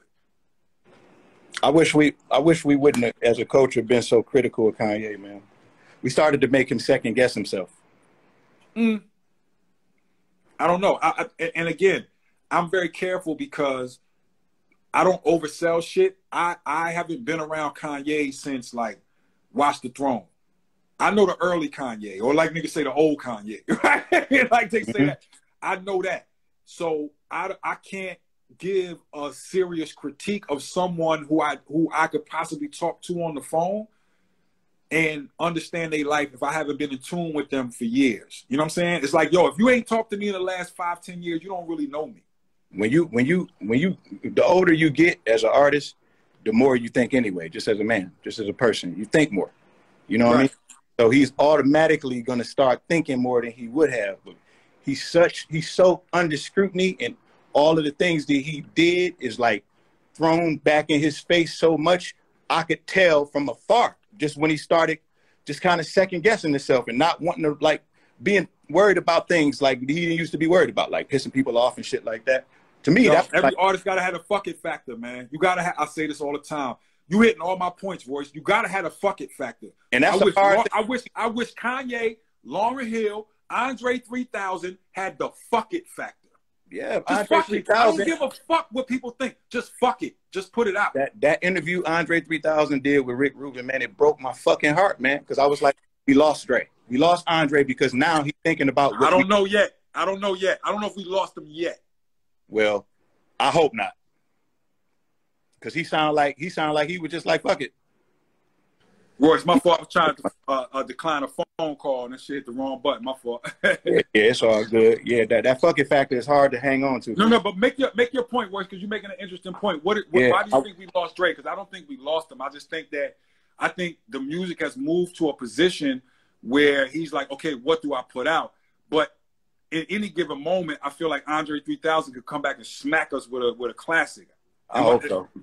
But tell me why you. I just kind of felt like that he was just kind of saying like, shit, man, it's not happening right now. You know what I mean? I'm looking at what's going on out there, and I don't really know, like where I fit in. I'm listening to this, I'm listening to that, and I'm thinking to myself like, bro, none of these thought processes and like none of these thought directions got you to where you are. You know what I'm saying? Like you didn't get to greatness thinking this way. You know what I mean? Like, at what point did you start caring about what we think? Like, we didn't even realize how much we needed you until you made us. You made us accept you. I didn't want to like Hey Ya. That ain't my type of shit. I love that fucking song. That nigga's just the truth. You know what I mean? He made you choose. You know what I mean? So it was just like, back when they was making all of that kind of music, man, hip hop wasn't in that space, man. The South got something to say. It was like, well, you, my brother, ain't really speaking for the whole South because it ain't never been nothing like y'all, and it ain't probably never gonna be nothing like y'all again. But it was an interesting perspective of my Southern cats that were of a certain thinking standpoint.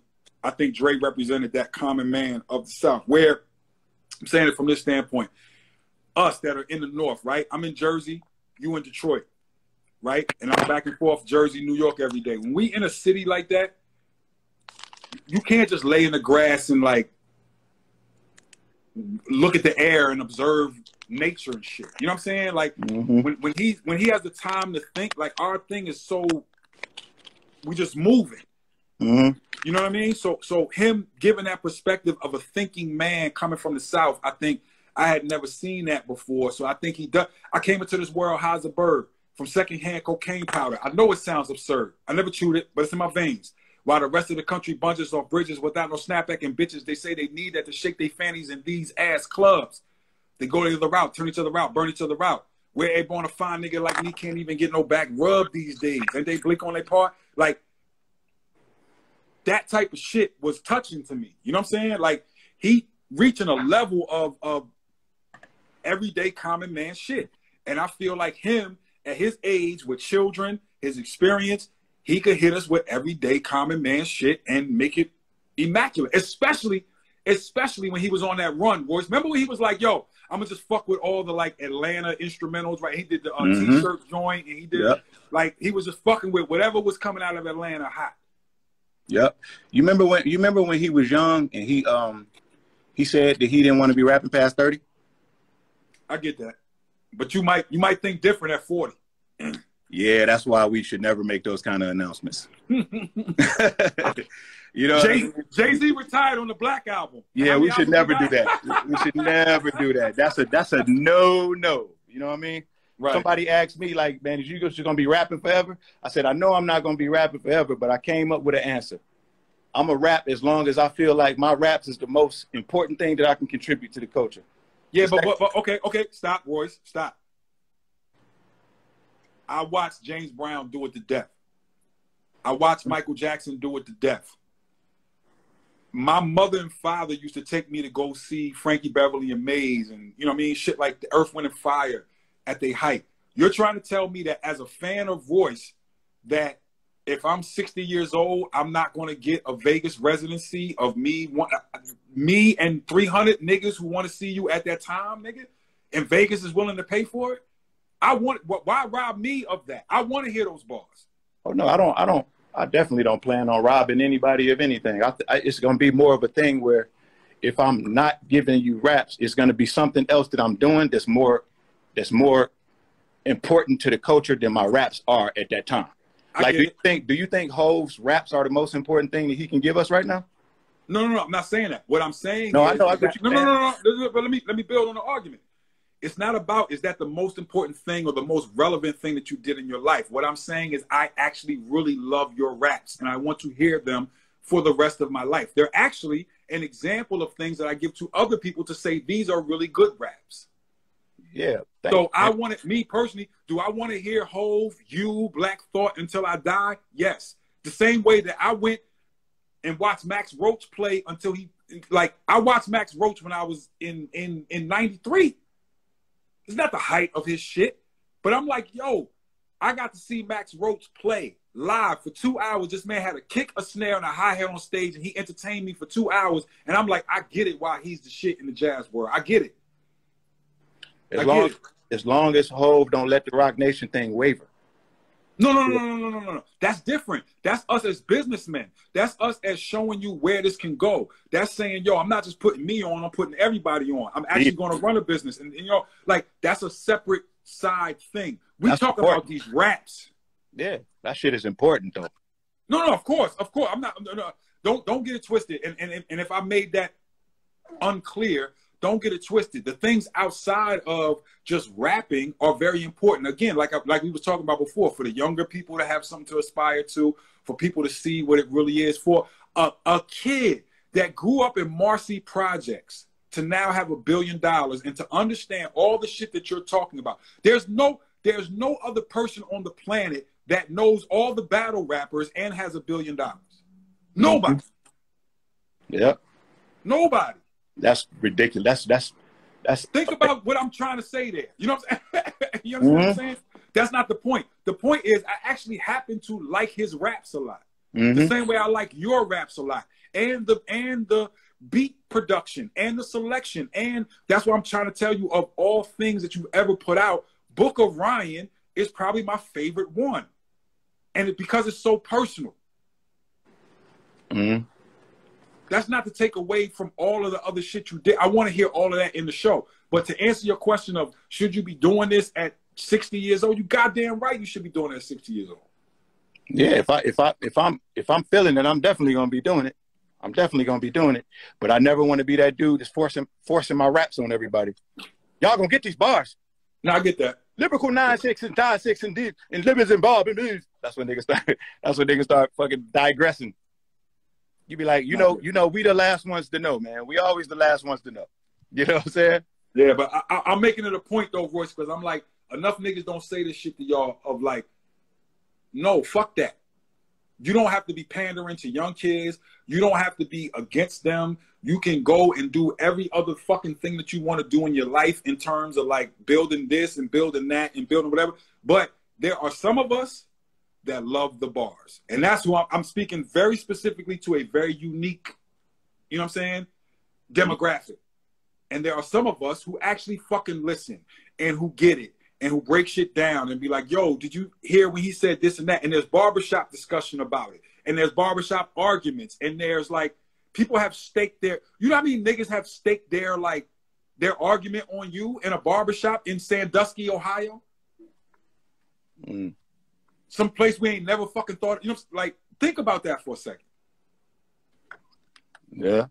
That dude wants to come. Yo, Grateful Dead had people coming to their shit until Homeboy died. Period. Hip-hop gonna be in that space for sure. Niggas is gonna be super old on the stage, rock stars. But Marshall will be able to perform forever. If you do it the correct way, it'll look like Ron Isley and not like the nigga fell off.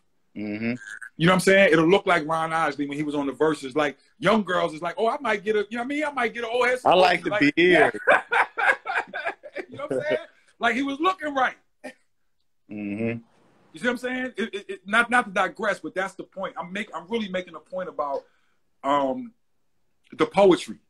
And I'm really making a point about, like, my OGs is like a Mary Baraka, and where we hold him in the pantheon of poets and the people who are with the people. And at the same time of being a poet, being someone who went to Mittens and seeing the birth of bebop. So he's watching bebop being created on the stage, knew the moments was happening.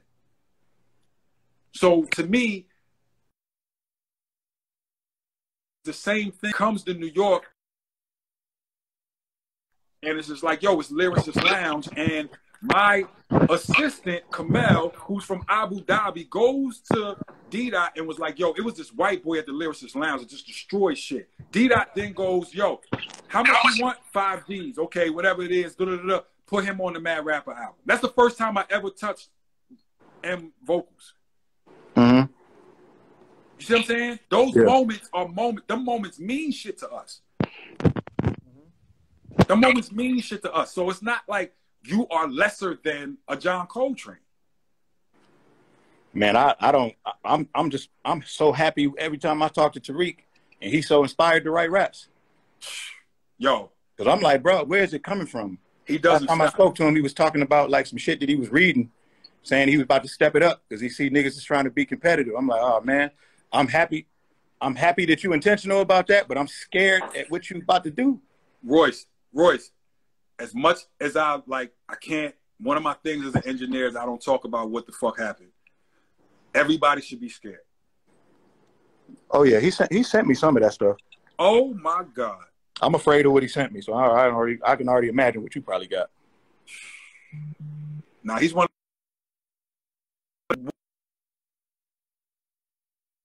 What's going on in the area rap? Whereas like I look at him as a griot. I look at Most as like a shaman. I look at you as the dude. I look at you as the general, not even the general. The how do I say it? The battalion leader who actually runs with the niggas. You know, you got coaches that be on a bike when you playing. I don't know if y'all niggas play basketball, but like a coach that be on the bike while you running the 2 miles before practice, or the coach that run the 2 miles with you. Yeah, thank God I ain't had that coach to be on the bike. It's a difference. So I look at you as that, like, but there's a level of you being on the street level that they don't have. You know what I'm saying? And that's how different, because there's a level of like, whereas like everybody can rhyme really good, but it's just perspective on who the person is. So Most is going to give us a little bit more shaman boogeyman shit. And he's going to sing. He's an icon, man. And he's going to sing. Whereas Black Thought is going to give us them razor sharp, everyday descriptions of what the hell is going on. Like this nigga said, what the fuck? It was the Ike Anime's verse where he said, universe, you owe me one solid. My homie Gonzalez, he only knew gun violence. On a corner where they probably only 21 Savage, catch 2 in your Chavez, Young Caesar, Chavez, Division 1. What this nigga said, he's talking to the universe. And he's saying, universe, you owe me a favor. You owe me a solid. That's the solid is the word we used to use back in the day for favor. You owe me a favor. That means I've been a stand-up square nigga. I've been straight. I've been on my dean. I did everything right. And the thing that he prays for is not for himself. He prays for the young nigga. It was just my prayer. He prays for this nigga named Gonzalez. Universe, you owe me one solid. My homie Gonzalez, he only know gun violence. On the corner where they probably only 21 Savage. Catch 2 in your cabbage. Young Caesar Chavez. The young Caesar Chavez. Division 1. That means these the best young niggas playing the game. This is the best 18 and 19-year-old niggas I could find in the country. But we talking about the murder game. And it's syllabalistically perfect. Yo, wait a minute, where we get our rhythm from? Continuum. Still swinging like a pendulum. Wait a minute. Where do we get our rhythm from? From the continuum. The millions of years before you, the millions of years after you, it's still swing. Time keep going. Still swinging like a pendulum. Yo, he's killing them shit. He's different. He different. He different. I don't even. That nigga, he the perfect MC. Him and Jay-Z, they the perfect MCs. You think so? I mean, I can't think of nothing. I can't think of no flaws, bro. So where do you rank like the this is another conversation me and my dad be having, right? Where my father's like, it's weird to have a 70-year-old man argue poor righteous teachers, right? Like my father loves fucking poor righteous teachers. He loves them.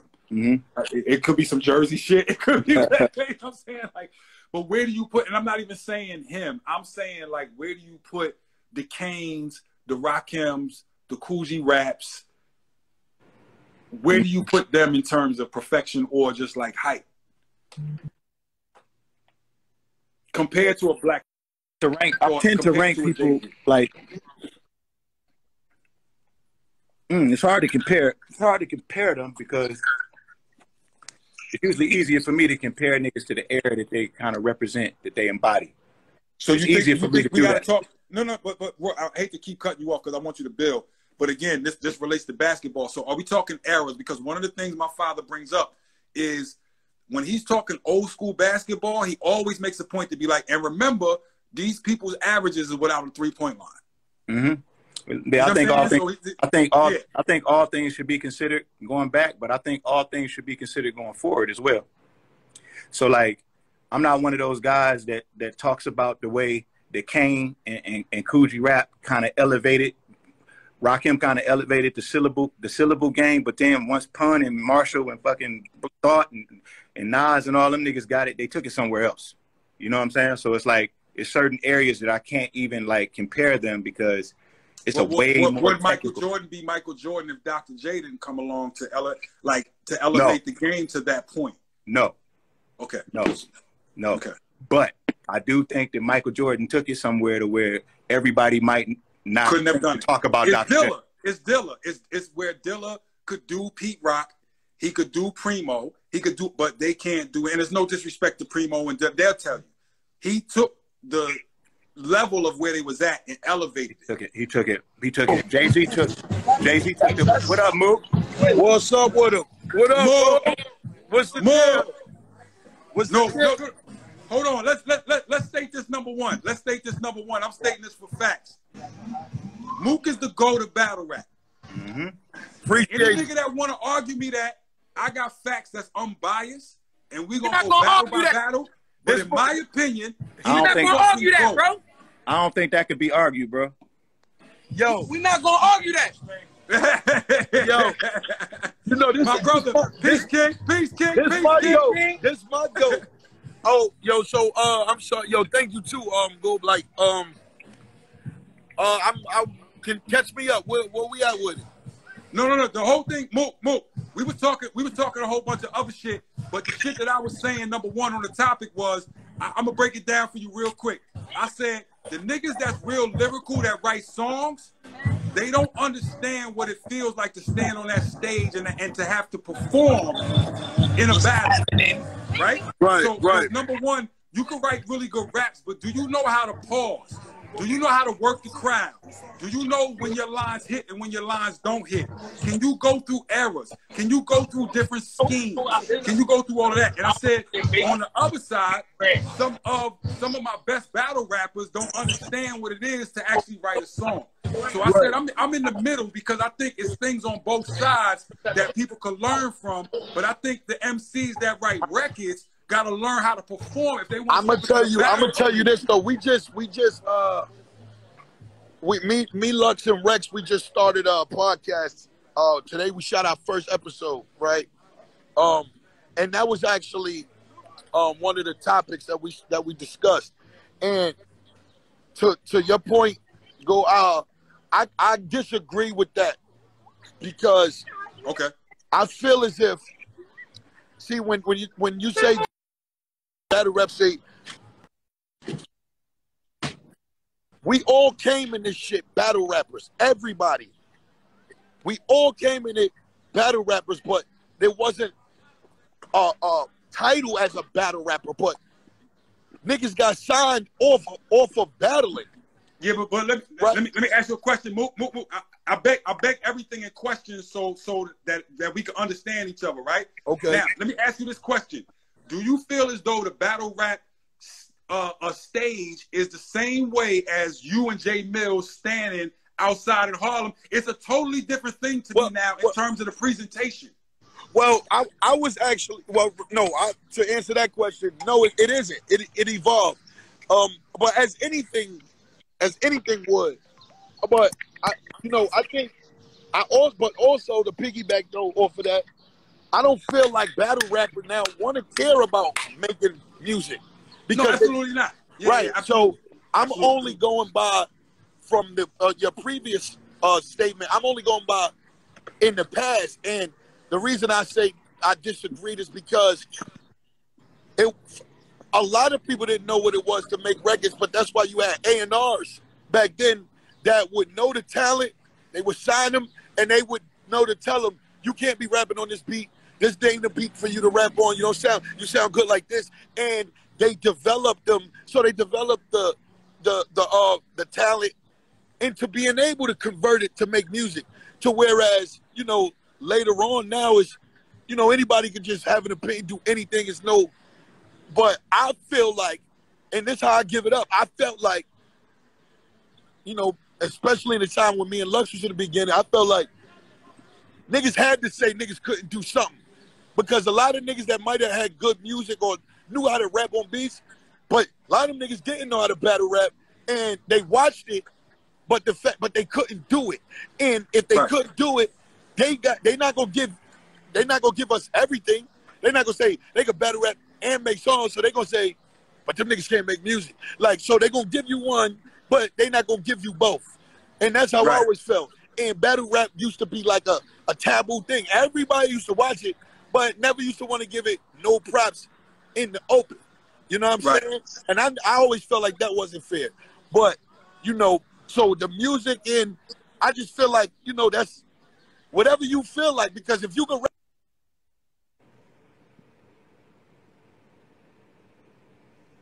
a rapper and make him make a hit record, I believe you could.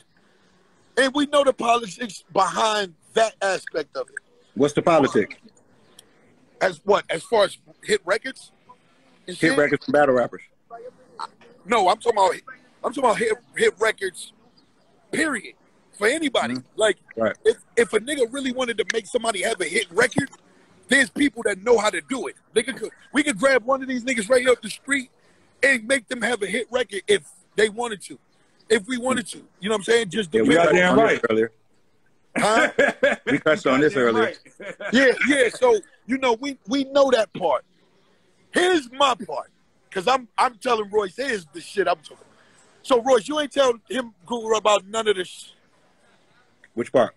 A nigga, about the shit that's happening here with the Lupe and shit like that, and you and everybody with the rappers. I mean, he been following everything. He know what's going on. I know what's going on. So let me ask it, Mook. Let me ask this, because it's I have some news. I have news, but go ahead. Okay, but it's two perspectives. When somebody say, "Yo, I'll burn you," I'm better than you. What stage are we talking about? Because if we're talking about the battle rap stage, I'm making a point that your lyrics is rapping. Oh, just period. Rapping. Period. Just rapping. Period. Yeah, rapping. Nigga, I'm better than you. I'm nicer than you. Like, and that's where I want to insert myself. Cause I know how to rap on any arena. Period. You put me in a radio station, and we put beats on, and we rapping on those, and we just gotta dance and see who gonna catch what's going on. Let me ask you a question, Mook, because you're going to a specific thing, and what I'm saying is there's an arena to where if a nigga tell me, 3 niggas is going to flex and Murder Mook is one of them, and they gonna put on the beat and they just gonna rap. I'm going to bet my money that Murder Mook is going to destroy all them niggas. But if a nigga say to me, we taking our 3 latest singles up to flex and we going to see what the audience feels as though is the best record, then some poop butt nigga could just jump in with a good hook and have the best record. Right, but we're not talking about that. Then who raps the best? No, we're talking about who rap the best. I don't think nobody got the best record. I don't think nobody moved the goalpost to a place where it's like who's the best artist. I think everybody's still kind of like on some rap. I think everybody's still kind of like intentional. So then we get to that point where I'm asking you, what do you respect? Because it's a lot of, I go back to my original point. It's a lot of niggas who got great bars and they multiple syllable rhymes is incredible and all that shit, but they not saying nothing. Niggas don't make sense when he rap. I agree. Yeah, well, they multi-syllable rhymes ain't incredible. Hold on 1 second. Hold on. That's 2 different parts, though. That's my point, Mook. That's what I'm asking you. So look, and Mook, right, we're set up so you can expound on it. I really want to hear your viewpoint. The fact that Royce said they multi-syllable rhymes aren't incredible. You understand what he's saying by saying that? It's like, if it's incredible, then what makes it incredible is making it relatable too. Like, right. That's when you incredible. That's when you can be incredible, when you could do those patterns, whatever, and still be relatable and people still could feel you. It's a lot of niggas that do that shit, but I don't feel them. It just feel like, you rapping really well. Like you just rapping really well words and shit. But at the end of the day, what are you saying to me? Or what do I get from you? Well, you know what I'm saying? I don't learn nothing from you. I don't get no feel from you. Like, you know, God bless the dead late, you know, one of the GOATs, DMX. DMX wasn't a multi-syllable nigga at all. But you felt him. Like he said shit that you felt that, and it was hard. It was hard. Like you couldn't deny it. It's a bunch of different ways to present the dish. I feel as though, you know, what makes it incredible is if you could do it, period. Now, can I get to what I wanted to? You hear me? Who want to smoke? Lupe, Lux called Lupe, and he said he want to smoke. He not dugging no wreck. He said, set it up, let's get it. He said he better than you. Set what up? He said whatever, to set whatever up. No. What we talking URL or what we talking? We say set it up. What we talking? Yo, Lux. Lux, come here, Lux. Come here. Because I don't want to misquote the man. So this the guy that spoke to him. What up? Lupe. Beloved. What did he say? What's up, y'all? What's up, beloved? No, beloved. This is what we saying. When he says set it up, what is that? Before I let Lux say, I said Lupe don't got nothing for Royce. That's a lot. Royce will dog walk Lupe That's a lot. in any arena to me, period. He don't got nothing for him. Nothing, bro. Nothing. Mook. You sleeping on the boy. You sleeping on him. That boy nice. That don't mean I'm sleeping on him at all. That don't mean I said he whack. He don't got nothing for Royce though. He can't fuck with Royce. He a fuck. You know what I'm saying? Okay. If it's another nigga, then it'll be different. But I'm talking about he can't fuck with Royce. Oh, you shit me. Don't pull up on me with bags and shit, man. I get nervous. Yo, what's up, nigga? No. Mook, he can't fuck with Royce. Lux must have hyped him up. Let me explain to you what Lupe be doing. Because if you look at all the joints, you be like, yo, I'm the worst nigga in the room. Niggas that do, and you don't like. Lupe be doing all kind of words and doing shit, and I don't feel none of that shit. I don't feel it. That's not me. I don't feel it. And that could just be me. That's not my cup of tea. Hey, but yo, let Lux think Lupe will win. So here. That's a fact. Listen, I say this. If I walk with Lou, stop all of this if you walk with a nigga, because one thing for sure. Tell him what Lupe said. Boys got experience. Tell him what Lupe say set it up. He said set it up. What you walking with him supposed to do? Up. When we hold on. What you walking with him supposed to do, beloved? Nah, come on, man. Listen, fight is fight. But at the same time, they all got coaches and different things that just may give them a little tutelage as to what to look for, round for round, or different things. God. Let me talk. All I want to do is just give them some. Let me ask you a question. Beloved. This is one of the beloved. You can't get in there and fight for him, beloved. Royce got the tutelage. Royce got experience. Is what I'm saying. Bro, we talking about. All right, so let them rap on beats. Let them go on the radio, rap some on beats. We talking about URL, nigga. We talk about URL, the way to battle. Right. We talking about battling, man. We talking about the forum and how we give it up. That makes a whole difference. The battle rap culture has set its own forum to where niggas gotta come into that shit. So we talk about a battle rap forum. We talk about URL. And what I'm saying is, did he say it to you? Go ahead. He said it to me. Did he say, like, it could be said, or he told you? As far as what? Like, did he say, yeah, nigga, let everybody know I said it? Why you gonna stand on that? Well, listen. I mean, I don't know. I just asked. Oh, all right. Well, no. I'm saying, as far as what we talked about, and what we talked about earlier on the show, you know what I mean? Because we doing this cast, we doing this podcast. You know what I'm saying? When I talk to him about what we was talking about, He was like, oh, okay, set it up. So we gon', you know what I mean? We gonna chop it up some more with him because we had Royce on the show. You know what I'm saying? We had him talking. Yeah. We was talking a little bit about it. And I dropped it in Lou Drink, like, yo, listen, this is what's going on. But he been knew what was going on. That's why. Okay, so I didn't know. But look, beloved, when you say set it up, I don't know Beasley, I don't know Smack. Y'all niggas do. The setup is it gonna be on URL? Is we gonna do this in the forum that we used to seeing, and niggas gotta step on stage for that amount Once you get him up here. No, listen, beloved, because you missing the point of what I was saying before. What I was saying is that a lot of MCs now that have good lyrics have never been in that format. Right, that's what I'm saying. To understand when to pause, to understand when a line hit, to read the crowd, to have everything that come along with standing on that stage versus the old way it used to be. And I brought up a point of like say Mook when he on in Harlem and we watched the old shit. Right. That's different than the way it's presented now. Truth, yup, that's a fact. That's why I said I want to walk with him. You know what I mean? And listen, I'm not. I'm getting straight to the point. Royce is like walk with who, nigga? I'm solidified to the point where I don't need none of y'all niggas to walk with me. I'm that nigga. No, he wasn't saying walk with me. He was saying walk with Lou. Yeah.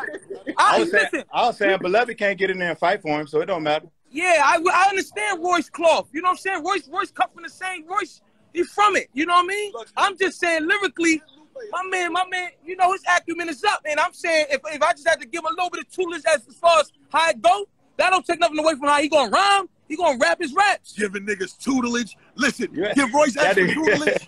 That nigga Lux. Hey, Lux. And listen, I can't fight for him. I can't write. Hey, Lux. Yo, Lux. Get Lupe up here. How about that? Hey, Beloved. Hey, Lux. Why don't you call your man? He left. I told that nigga to grab Lux, Mook. Hold on, Lux, here. Royce, he want to tell you. He want to say something to you. I don't get my phone. Yeah. Yo, I'll grab it for you. You don't really know who I am, do you, Lux? Say it again. You don't really know who I am, do you? In the black car. Say it again. Huh? I ain't you hear don't y'all. Really know who I am. You don't really know who I am. No, I know Royce. You know I know how you give it up. Nah, you don't be listening, man. You probably listen to a couple. Cut it out. Your penmanship is up, bro. We understand that, but they ain't gonna be on here acting like Lou penmanship ain't what it is. This shit is up. We can't do that. We can't do that at all. Can't do that at all. But if we talking about something really specific, Lou, that ain't Lou's thing, man. He ain't that kind of rapper. That ain't the thing. Well, I listen, man. He one of our greats, and he's amazing at doing a lot of things. Being a killer is not something that he can do with me. Well, listen, hey, man. Well, he tends to believe he can. So, I mean, listen. All of you niggas can come to Detroit. We can get on songs. Oh, we could get, because you keep talking like you gonna coaching. You could get in there too, man. Oh, I love it. I love it. Beloved. I love it. Yeah. I don't fear y'all great niggas, man. I don't fear y'all. Get my phone. Black, get the phone. I love it. Yeah, that's healthy.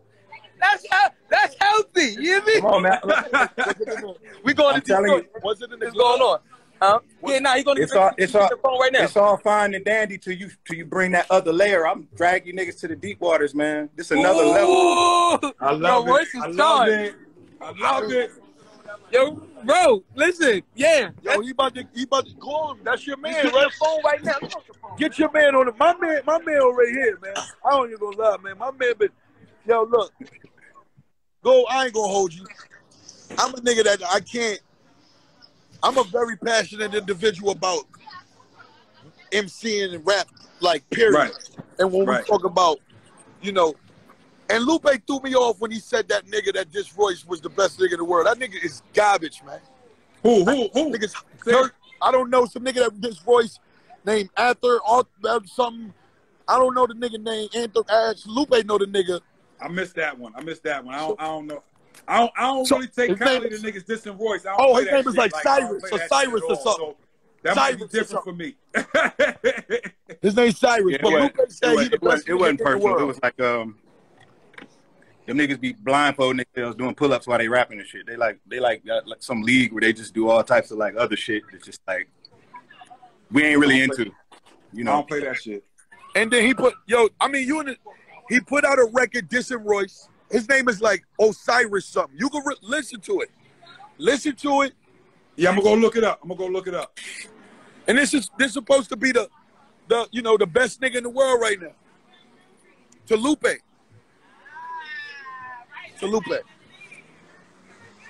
I can't co-sign niggas I ain't never heard, but I know Royce Penn and I knew Lupe Penn. I'm just saying, set the shit up. Like, just do it. Let's get that shit on the URL stage. Lupe ain't about to get in no battle. We can do a Oh, song. I ain't gonna lie. He said set it up. I'm now. Lupe ain't gonna do that. Besides the fact that the bag would be tremendous, but fuck the bag. We ain't even talk about the bag. The bag would be tremendous, but just for the fact that the fans want to see that shit, set that shit the fuck up. But we need y'all to do that. I don't want you, but I don't want you to change the narrative thing here though. Like we still talking about niggas rapping. Like absolutely. Turn into political. Yo, but the bag got to be tremendous, and then all type of shit get involved. Niggas really could just go and rap back to back like how niggas used to do. How niggas do. Hey, Mook, that's your world. I don't know nothing about you. I don't want to fuck up the political aspect because that's not my world. But what I'm telling you is, as a fan of battle rap, I want to see that shit. So whatever it takes to get them niggas in the ring, set that shit the fuck up. I just think it's a great opportunity. We ain't got to get in the ring, but if we get in the ring, they better motherfucking break. They better back the Brinks truck up. But we ain't got to get in the ring. You know me. Hey, Royce, you know me. They got to be a bag associated with that shit. You know, I ain't stepping on nobody's stage. It got to be, you ain't going to make the bag and I don't make the bag. Come on now. It ain't got to be there, though. It could be however. It could be, It ain't got to be, it's not quantum physics. You know what I'm saying? Like, it's not really hard to come to whatever conclusion we going to come to. However he want to do it. However he feel comfortable. You know what I'm saying? That's cool. However he feel that he wants to, get it off. And Lux, too. Them niggas got me missing Harlem right now, man. Some other shit. Them niggas got me missing Harlem right now, man. I wish I'm in LA on some other shit. Them niggas got me missing Harlem. The biggest ain't he. Hold on, where you at? Come to a bit, man. This nigga Mook. Background is loud as shit too. Yeah, they on the street. Hold on, let me get Mickey in here. Factz.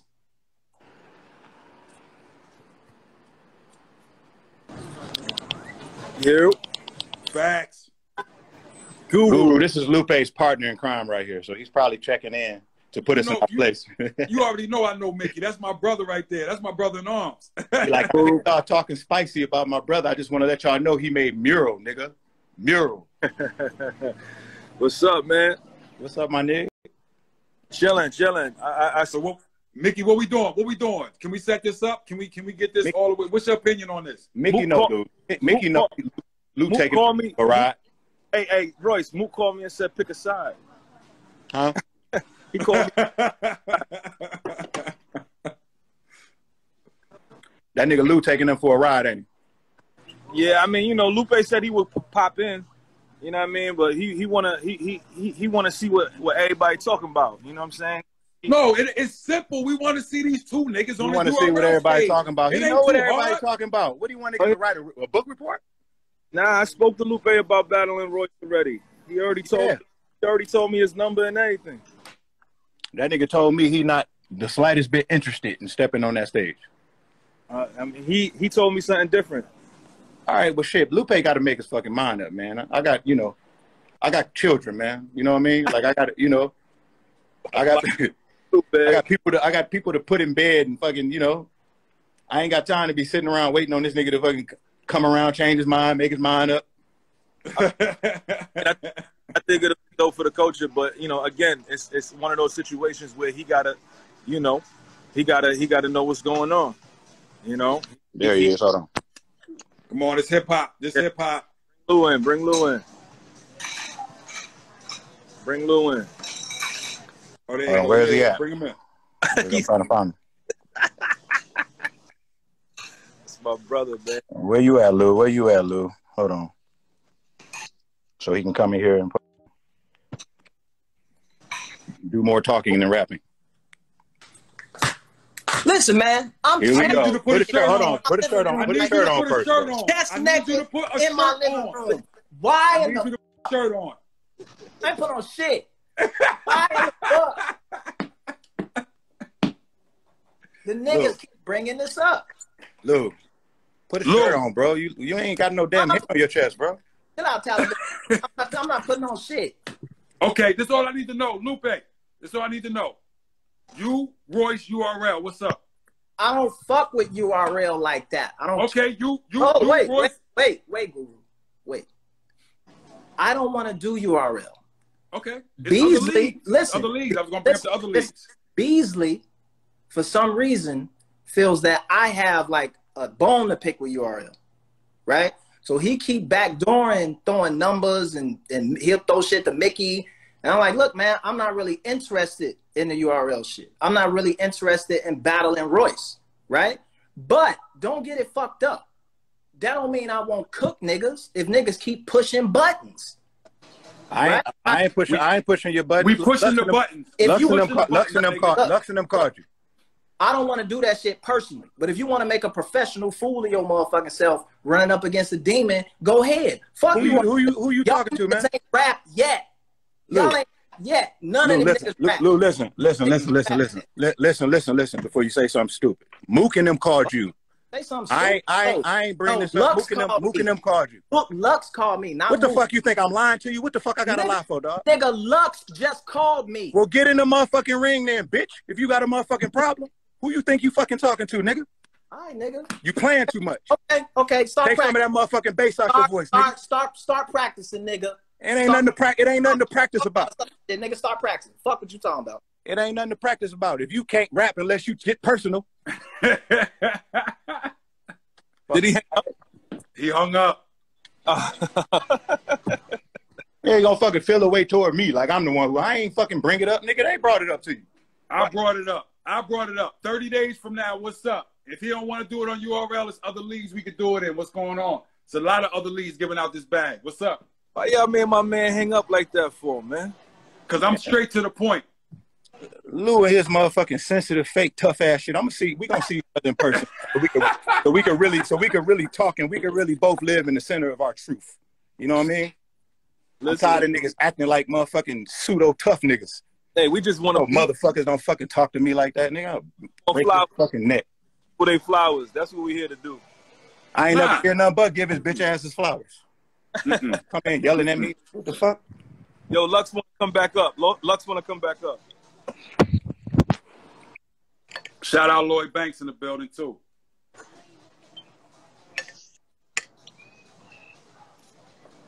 You say Lux? Where he at? I just want to see the fight. That's the whole point.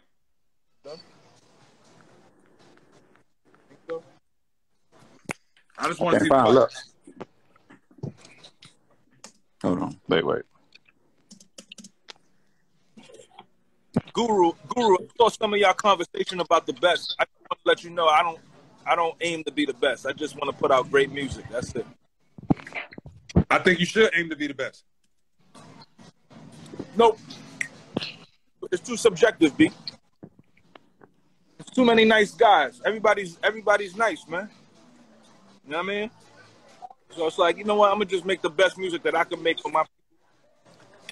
And that's what it is. Got it. Hold on, I can't find Lux. You said Lux, right? Yeah, Lux. Plus Hove's still alive. Hove there you go. Hold on. Still out here breathing.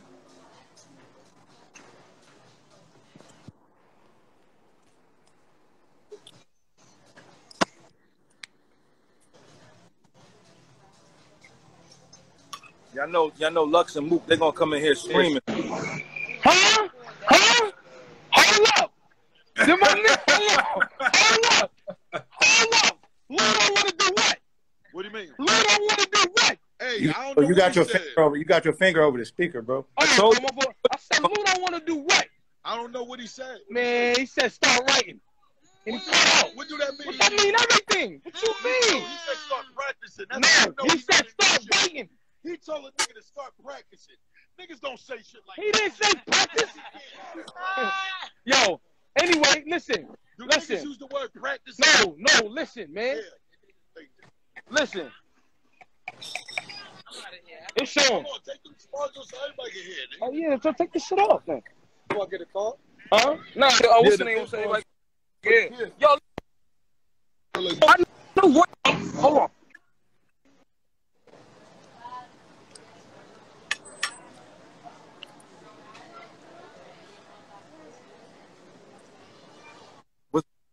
What's going on? Yeah, we good. We good. Hey man, that sound what that sound like to me. I mean to y'all, like I already love I love the, you know, the tension and all that. That makes for good fights. He said he's ready for war, Lux. He said he's ready for war. Yeah, that's what that sound like. War, Lux. That sound healthy. Yeah, no, he saying don't start practicing. He said start writing. He said start practicing. Did he say start practicing or start writing? No, Lux. I hear But you gotta notice my man demeanor.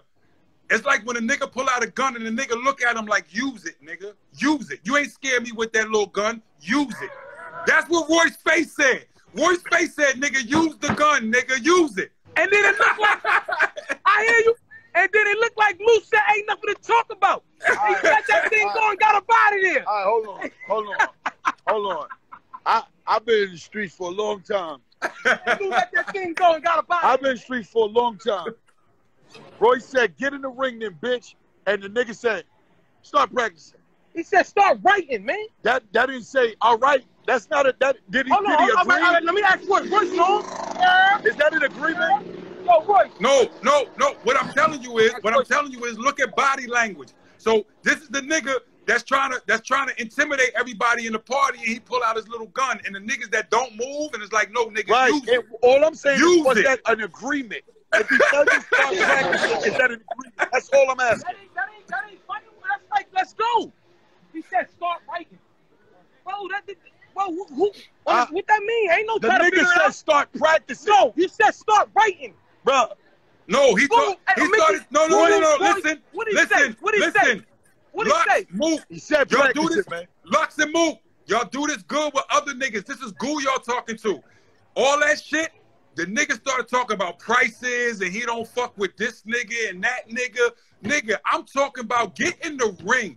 If it ain't URL, it's other battle leagues. Y'all niggas know all them niggas. Make it happen. You said that. Make it happen. Hey yo, so everybody, all right, so this live, this feed ain't going nowhere. Y'all could go back and look at it. My man said start writing. And all that, as far as I'm concerned, we ain't gotta keep talking.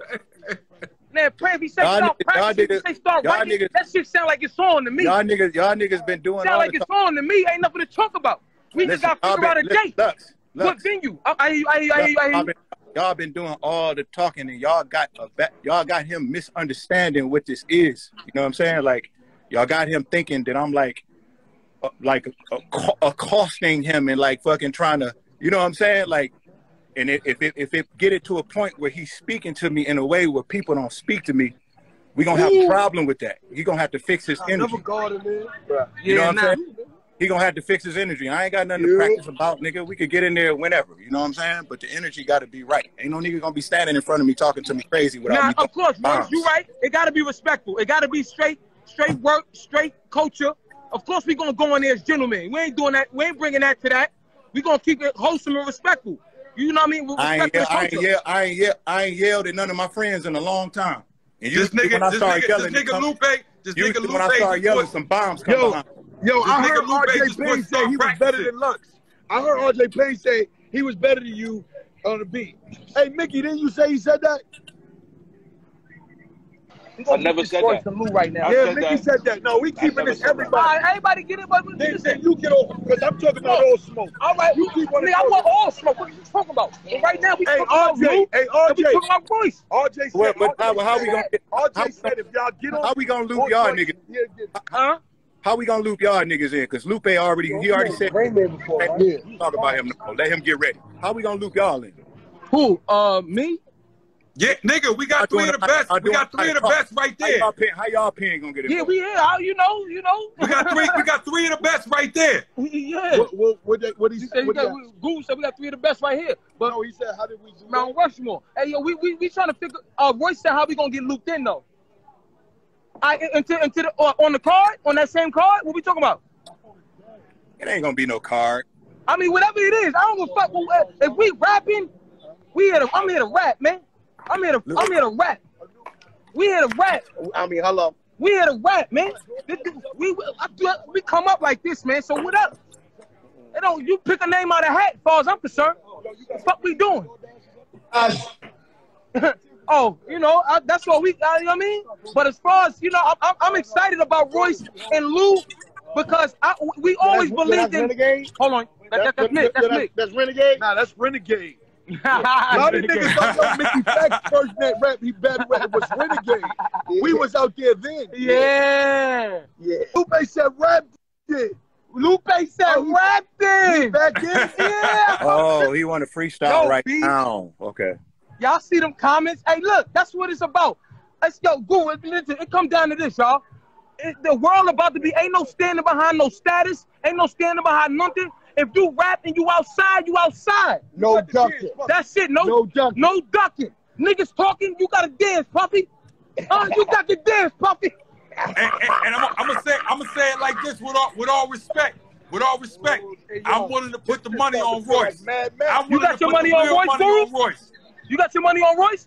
I got my money on Royce. I'm putting the real money on Royce. Look. He said you put your money on. No. What I want you to do is look to your right. Your man always say this to everybody. Don't put some other nigga money up. Put your money up. I ain't mad at that. What's your man to the right say? Don't put another nigga money up. Put your money up, nigga. Right. I ain't mad at that. I got my money on Royce too. Hey, yo, look. I got my money on Lou. Hey, straight up no chase. Let's do it. Gentleman's bet. Gentleman's bet. I got it. I got my money on Lou. I got my money on Lou. Hey, look, listen. Hey, look, I'm gonna say this. It's out there. This shit is out there. The fans know. We all gonna try to make it happen. Let's build he gonna pull out. He gonna pull out. Watch. So I'm gonna say this.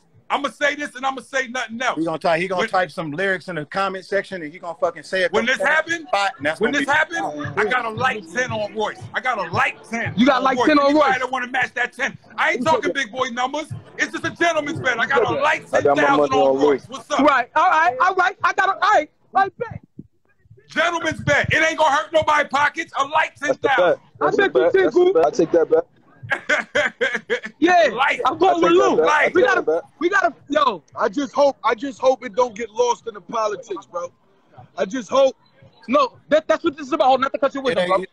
That's what this is about. Ain't no standing behind status. Ain't none of that. We figure it out on mutual grounds where everybody is happy, and we really do this shit, man. No, listen.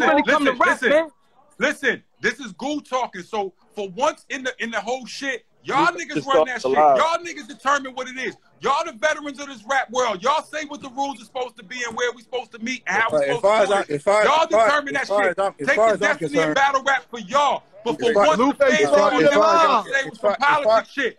As far as I'm concerned, I feel like we have a place where Lupe started the line. Tell him we can get out of here so he can come up. I feel like we had a place where some perspective needs to be. What'd you say, Royce? I said, I feel like we had Mickey, a place. who you betting on? Hold on. I want to hear what Royce say. What'd you say, Royce? I said, regardless of whatever, I feel like we had a space where perspective need to be had. So I'm going to rap regardless. It's going to happen. So Lupe can talk all that fly shit. It's coming. So keep on talking. You're going to get what you asked for. Yo, just Mickey, who do you got, Mickey? Just remember, you said it, not me. Yo, Mickey. I don't want nobody to hide. Mickey is my brother. Mickey, live and direct right now. Who you got? I got Lou. I got 10 on Lou. You got 10 on Lou? I got 10 on Lou. To me, with me. With whoever. That's a bet. That's a bet. Now listen, please. I'm saying the politics. I just need this to get done. I don't want this fire energy for the culture to go and you know what I mean. Niggas high. You know how they battle. It could just go, but we got to get this thing done, man. I'll fly niggas to Detroit. How many niggas is it? I'll fly niggas here. Royce is on it. Hey, I'll put all you niggas on the plane. Royce is on it. Everybody betting against me. Pull a beat up, and I drag all you niggas to the deep waters. I don't even understand why this is even a conversation. Yeah, I mean, wait. So Royce, are you saying, like, you know, bring everybody and niggas do like one big cipher and see who dies? I'm saying let's figure it out. What is it? What we doing? Oh, I'm with that. It out. I'm open to suggestions. I'm with that. On top of the pause, the you and Lupe situation. I'm with that. No, the me and Lupe shit is now the caveat. You know what I'm saying? But I mean, I think it all stems from that. Lupe rapping. They said Lupe rapping on his lives. I gotta leave him alone. Royce and Lugo. That shit is Lupe on his live rapping right now. Listen. That shit ain't nothing but hot air. Listen, this is how he always gets out of this, bro. Manolo, bro? That's why I don't understand what he be getting mad about. It's like, nigga, you're not gonna rap. You're just gonna go on your live, do some freestyles. Your fans gonna tell you that the shit is dope. And then when we shoot the podcast, you're gonna be acting all funny because you're gonna be thinking, I said something about you. It's like weirdo all shit. I'm saying is I'm just saying, bro, nigga not better than a nigga. That don't mean I hate you. That, just show me. Period. That's what we on. He ain't spitting writtens. He just freestyling up there. Yo, so who else is going? Gonna do? Good riddance, huh? Yo, who going to Detroit? That's what I want to know. I tell you who ain't coming. Lupe Fiasco. He gonna sit his ass right there with that shirt off and rap to his camera and act like a tough guy. Yo, we gotta get RJ. We gotta get RJ. That's what's unnecessary. We gotta get everybody that they said. Let's get it done. Let's get it done. Whatever it is, let's get it done. I love energy. Dylan was incredible. And this is beautiful. I almost got hit by a car for this shit. I'm about to call Lieutenant. Nigga said Lupe up there like, he on there on live. He freestyling, they said. Yeah, they said Lupe up there sounded like the 1, the 2, the hip hop, the hop, the hip top, cop, the boat. Yo, chill out, man. Let me stop fucking with Lupe, man. Let me stop fucking. He gonna dish your ass too. He still can't fuck. He can't fuck with Royce. You know that nigga Lou. You know Lou shoots stray bullets, nigga. Nigga said he rapping the Casper. Now hold on here. I just had a listen, man. Listen, I ain't gonna have my man like that. Look, this is what I know. Royce, I got love for you. Mick was good. I got love for you. You already know we gonna keep it tall. We gonna keep it respectful. I just want to be, how would you want to say, an advocate for this, man. Like I really want to see y'all do it respectfully. Nah, don't live. Why you doing that, bro? Look at all that. Lupe looking like Stephon Marbury. Yeah, doing that. Yo, listen, respectfully, man. I just, you know what I mean. I want to see the brothers come together and get it done. Lupe up there looking like Stephon Marbury when he put the Vaseline on. Yo, leave my man alone. What's wrong with this thing? Yo, that shit gonna be dope for the culture though, man. Like word. That's all, man. No standing behind your status. Like niggas come to rap. Royce, that's what you do. Lou do that shit too, man. We about to open the floodgates, man. I just think it's that time. Respectfully, and you already know how I feel about your penmanship, Royce. You ain't nothing to be, played with. You know what I mean? Royce is Royce is dead nice. But Lou dead nice too. So what the fuck? Yeah, but Royce is under. You can't deny that. Both of them in my top 5. But he's from another world. What you mean? Yeah, Royce is fire, bro. Real shit. Anyway, look. I just want to look. Jesus, I just want to see y'all get it done, and I'm an advocate for that. I'm gonna tell y'all a quick story. Royce back in what was this 2000?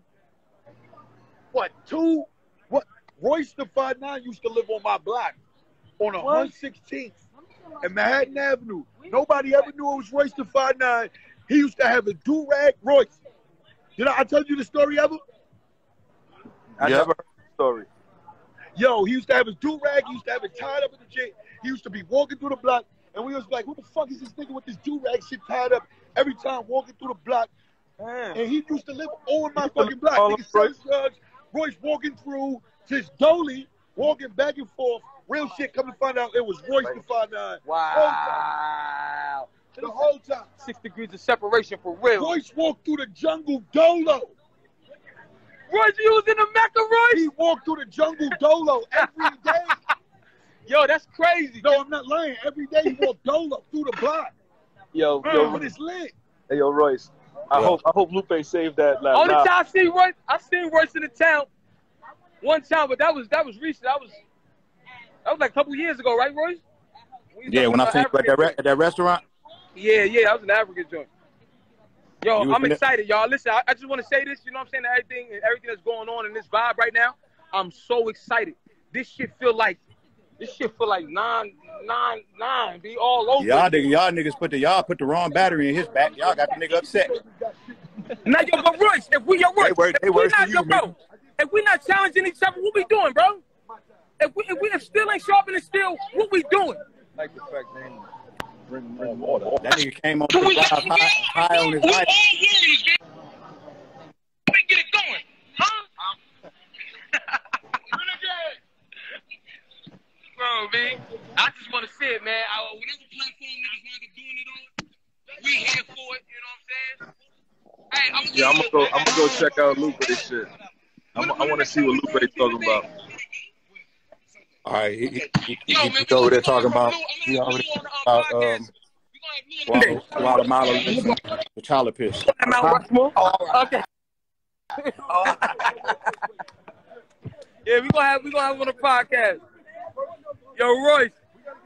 Yo, I just spoke to Royce, so I know his zone he in.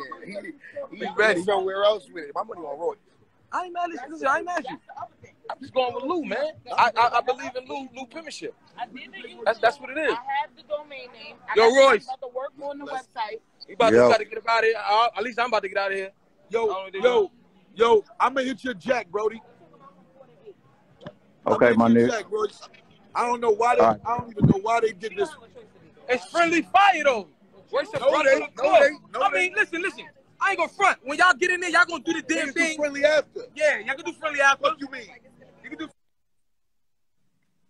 I want to see it, Royce. I ain't gonna hold you. I want to see it, kid. And I know y'all gonna come with it, and it's gonna open the industry up, man. Niggas gotta see this. Niggas better tune into that live because that's the only bars y'all gonna get. I'm telling you. Oh, say it again, bro. Say it one more time. Y'all better tune in to Lupe live. That's the only time y'all gonna hear him rap. Oh shit, you in the hold up. Say it one more time. Yeah, my fault. Oh my gosh, they're cracked. Oh, cracking it? It's cracking. How you take this shit off? Oh. Yeah, that's the only time y'all gonna hear a homie rap, bro.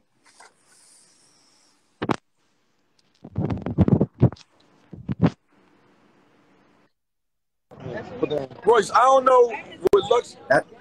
That's his way of staying in the conversation. You can't help Lupe when that's that. You know that. And the fact that you said that is crazy. Like, My fault, Royce. My phone died. My bad. My phone died. Let me tell you something. You make it look like you don't got no face. It's not Google. It's Google on. So you had to say, you said only if you help. Because I'm saying I'm going to walk him down, like to show how I go a little something. That's saying help. You saying But it is what it is. No. Yeah, listen. Lux. Yo. For the audience, right? Y'all niggas understand this, right? Y'all got a lot of fans, and the fans might not understand the whole thing. When you say help and walk them down, you talking about presentation, not writing. Yeah, not rhymes. Yeah, not rhymes. This is the point. Not rhymes at all. Beloved, Yeah. let me make this point. You can expound on this. Rex, and you can expound on this too, my nigga. Niggas is talking about the presentation, and that's the point I was making earlier about in today's battle rap. It's not just about your lyrics. It's about the way you present them shits. That's a fact. Showmanship, yes, that's a fact. That's my point. Yeah, but it's his showmanship against his showmanship, not against the loaded Lux point showmanship. Yeah, of course. That's Royce, Lou, and then you know what I mean. I just wanted to give him like so he gonna rap his rap. Look, Lou gonna rap his raps how he rap his raps. But at the same time, this is theater. You know what I'm saying? And if I could give him a little bit of direction in terms of how to lay out them raps so that it lands and it be impact. Yeah, that's all. I was gonna tell him something. But it ain't got nothing to do with the penmanship. And when he gonna, from his thought and put to that page, that ain't got nothing to do with that. That's all. It's pretty much, I'm just listening. And I'm telling you, now, with that established, I'm telling you I still got 10 on Royce. Period. I heard you. And I said it. I'm going with Lou. And still I'm going with Lou. Gentlemen's, yo, my nigga, gentlemen's bet. It don't hurt nobody's pockets. A little light 10. Yeah, gentlemen's 10. Yeah, that's what I'm going with it. A little 10. Yeah, gentlemen's 10. This is good. Now, I just want to know when we doing this shit. Because now I'm on it. Now we got to get this connects. That's on y'all niggas. Y'all the niggas with the connects. We don't know them niggas. Y'all niggas know them niggas. All right, say less. Say less. You know, because I don't want to jump in front of, you know what I mean? But I'm definitely advocating for it. Like I said earlier. No. I'm advocating for this Royce, Lupe. Lux, this is me talking. So again, you can't talk for Lupe pockets. You can't talk for Royce pockets. But what I'm saying is you can advocate for it so that the right amount of shit come about so we can see this. I'm not saying you talk for their pockets like you their manager. I'm not. The world need to know what the real is. You got connected to them niggas. We as fans, as battle rap fans who love y'all niggas want to see that shit. Make it happen. Say less. That's all. Say less. We on it. We on it. Say less. Hey, yo, pleasure talking to y'all, fellas. My brother, salute. Yo, love, I'm gonna hit your jack. Yo, always an honor. Hey, dude, did Chris send you that? Nah. Dude, did Chris send you that? Nah, send it to me. Send it to me. You know what I'm talking about, right? Yeah, nah, he ain't send it to me. Yo, you know what I'm talking about, right? Yeah. All right. Yo. All right. I'm gonna have him send it to you. I'm gonna send it to you. All right, cool. Okay, back. All right, Mook. All right, fellas, yo, blessed talk. Salute. Salute, King. Royce, you already know, top of the tower. Love y'all. Y'all niggas some fucking troublemakers, man. Y'all like two little kids. You know Hey, yo, Royce, I love you, bro. I'm about to get to work.